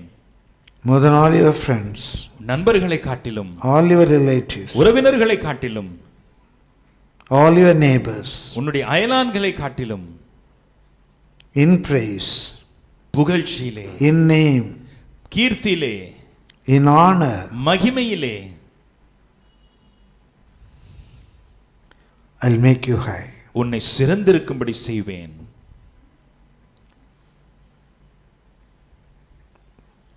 It's a promise of the Lord. இது கர்த்தர் உங்களுக்கு கொடுக்கும் வாக்குத்தத்தம். He'll make you great. உங்களை சிறந்தவனாக்குவார். God says God will do it. கர்த்தர் சொன்னார், கர்த்தர் செய்வார். My dear brother, my dear sister, எனக்கு அருமையான சகோதரனே சகோதரியே, in name, in praise, in honor, புகழ்ச்சியிலும் கீர்த்தியிலும் மகிமையிலும், because it comes to my mind, I tell you just and conclude. என்று சிந்தைக்கு வருவதனை இதை சொல்லி நான் முடிக்கிறேன். There's a servant of God, ஒரு தேவ ஊழியர், very ordinary man. ஒரு சாதாரண மனுஷன். He has got not much to say that he has got. அவன்கிட்ட சொல்லிக்கொள்ற மாதிரி எந்த செல்வமும் இல்லை. Not a gram of gold. ஒரு குண்டுமணி தங்கமும் இல்லை. Not an inch of land. ஒரு இன்ச் நிலமும் இல்லை. He was a tenant in the house. ஒரு வீட்டில் ஒரு குடுத்தனக்காரராக இருந்தார். He is a very rich man. ஒரு பணக்காரர். He that owner is a very rich man. அந்த வீட்டினுடைய உரிமையாளர் ஒரு பணக்காரர்.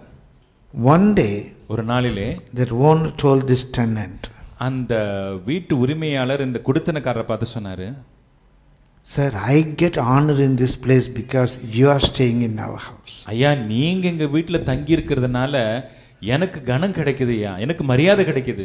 He is a rich man. அவர் பெரிய பணக்காரர். Got a property worth crores. அவர் கோடிக்கணக்கான சொத்து இருக்கு. He tells this servant of God, இந்த தேவ ஊழியரை பார்த்து சொல்றாரு, நீங்க எங்க வீட்டுல இருக்கிறது எங்களுக்கு பெருமை. I tell you in the name of Jesus. இயேசுவின் நாமத்திலே நான் In சொல்றேன். praise, in honor, in name, God will make you high above all other people. புகழிலும் கீர்த்தியிலும் மகிமையிலும் உலகத்தில் இருக்கிற மக்களை காட்டிலும் உங்களை சிறந்திருக்க செய்வார். The Spirit of the Lord burdened me to pray for the church today.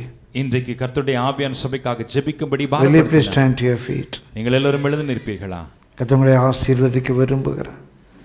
எல்லா ஜாதியை காட்டிலும் கனத்திலும் கீர்த்தியிலும் புகழ்ச்சியிலும் உங்களை சிறந்திருக்க கர்த்தர் பண்ண விரும்புகிறார். ஹல்லேலூயா. குறிப்பாக இந்த வேளையில் பண நெருக்கடியோடு கூட இருக்கிறவர்கள், வரவேண்டிய பணம் வரலையே என்று வேதனைப்பட்டு கொண்டிருக்கிறவர், தேவைகளை சந்திக்க முடியாமல் கஷ்டப்படுறவங்க, கடன் பிரச்சனையில் இருக்கிறவங்க, இருக்கிற இடங்களில் கர்த்தரை நோக்கி பாருங்கள்.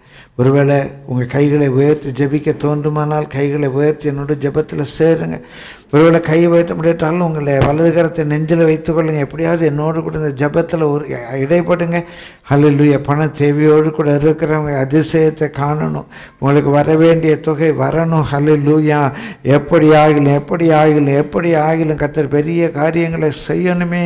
ஹல்லேலூயா. உங்களுக்காக கர்த்தருடைய முகத்தை நோக்கி பாருங்கள். இன்றைக்கு கர்த்தருடைய சத்தத்துக்கு கீழ்ப்படிங்க. ஹல்லேலூயா. உங்களுக்கு கொடுக்க வேண்டுதலை பார்த்து கர்த்தர் சொல்லுவார், வைத்திராதே கொடு என்று சொல்லுவார், வைத்திராதே கொடு என்று சொல்லுவார்கள். உங்களை தேடி கொண்டு வந்து கொடுப்பார்கள், சாட்சியை உண்டு பண்ணுவார். ஹல்லேலூயா. நன்றி ஆண்டவரே, நன்றி ஆண்டவரே, நன்றி ஆண்டவரே, நன்றி ஆண்டவரே. கர்த்தருடைய வார்த்தை உங்களுக்கு அனுப்பி தருகிறார். ஹல்லேலூயா, ஹல்லேலூயா, ஹல்லேலூயா. உங்களை பட்சிக்கிறவர்கள், உங்களுடைய ஆசீர்வாதங்களை பட்சிக்கிறவர்களை அவள் கடிந்து கொண்டு வர உங்கள் கையின் பிரயாசம் ஆசீர்வதிக்கப்படும். உங்கள் கையின் பிரயாசம் ஆசீர்வதிக்கப்படும். கர்த்தருடைய வாக்குத்தத்தம் இடங்கொள்ளாமல் போக மட்டும் அவர் உங்களை ஆசீர்வதிக்க வல்லவராக இருக்கிறார். எல்லாராலும் விரும்பப்படத்தக்கவர்களாக நீங்கள் இருப்பீங்க. எல்லாராலும் பரிதபிக்கப்பட நிலையில் இல்லை, வெறுக்கப்படுகிற நிலையில் இல்லை, மற்றவங்களை விரும்புகிற நிலையில், மற்றவர்களுக்கு நீங்கள் மகிழ்ச்சியை தரக்கூட நிலையில் நீங்கள் இருப்பீங்க. ஹல்லேலூயா. உங்களுடைய குடும்பத்தாருக்கு, உங்களுடைய உறவுகளுக்கு உங்களால் மகிழ்ச்சி உண்டாக்கும். ஹல்லேலூயா, ஹல்லேலூயா. கர்த்தர் உங்களை ஆசீர்வதிக்க விரும்புகிறார். ஜெபத்திலே பங்கு பெற விரும்புகள் என்னோடு கூட ஐக்கியப்படுங்க. ஜெபத்திலே பங்கு பெற விரும்புகள் என்னோடு கூட ஐக்கியப்படுங்க. ஆண்டவரே, உங்களுடைய பிள்ளைகள் மேல் உங்களுடைய வார்த்தையை அனுப்பி இருக்கிறேன். புல்லின் மேல் இறங்குகிற பனியை போல உங்களுடைய வார்த்தை உங்களுடைய பிள்ளைகள் மேல் இறங்கட்டும். ஐயா, உங்களுடைய பிள்ளைகள் வாளாகாமல் தலையாகட்டும், கீழாகாமல் மேலாகட்டும். எல்லா நெருக்கங்களையும் மாற்றி போடுங்க ஆண்டவரே, எல்லா நெருக்கங்களையும் மாற்றி போடுங்க ஆண்டவரே. அதிசயம் நடக்கட்டும். அவர்களை பட்சிக்கிறவர்களை கடிந்து கொள்ள ஐயா. அவள் கையின் பிரயாசங்கள் ஆசீர்வதிக்கப்படட்டும். திராட்சை செடி பலன் தரட்டும் ஆண்டவரே, திராட்சை செடி பலன் தரட்டும் ஆண்டவரே. உமக்கு நன்றி, உமக்கு நன்றி ஆண்டவரே, உமக்கு நன்றி ராஜா. உங்களுடைய பிள்ளைகள் ஒருவராகிலும் கடனில் இருக்கக்கூடாது, பொருளாதார நெருக்கடியில் இருக்கக்கூடாது ஆண்டவரே. தேவைகள் சந்திக்கப்படட்டும், நன்மை குறைபடக்கூடாது. வானத்தின் பலகணிகளை திறந்து உடைய பிள்ளைகளை ஆசீர்வதியும் ஆண்டவரே. அப்பா, உமக்கு ஸ்தோத்திரம், உமக்கு ஸ்தோத்திரம், உமக்கு ஸ்தோத்திரம், உமக்கு ஸ்தோத்திரம். இயேசுவின் நாமத்தில் பிதாவே.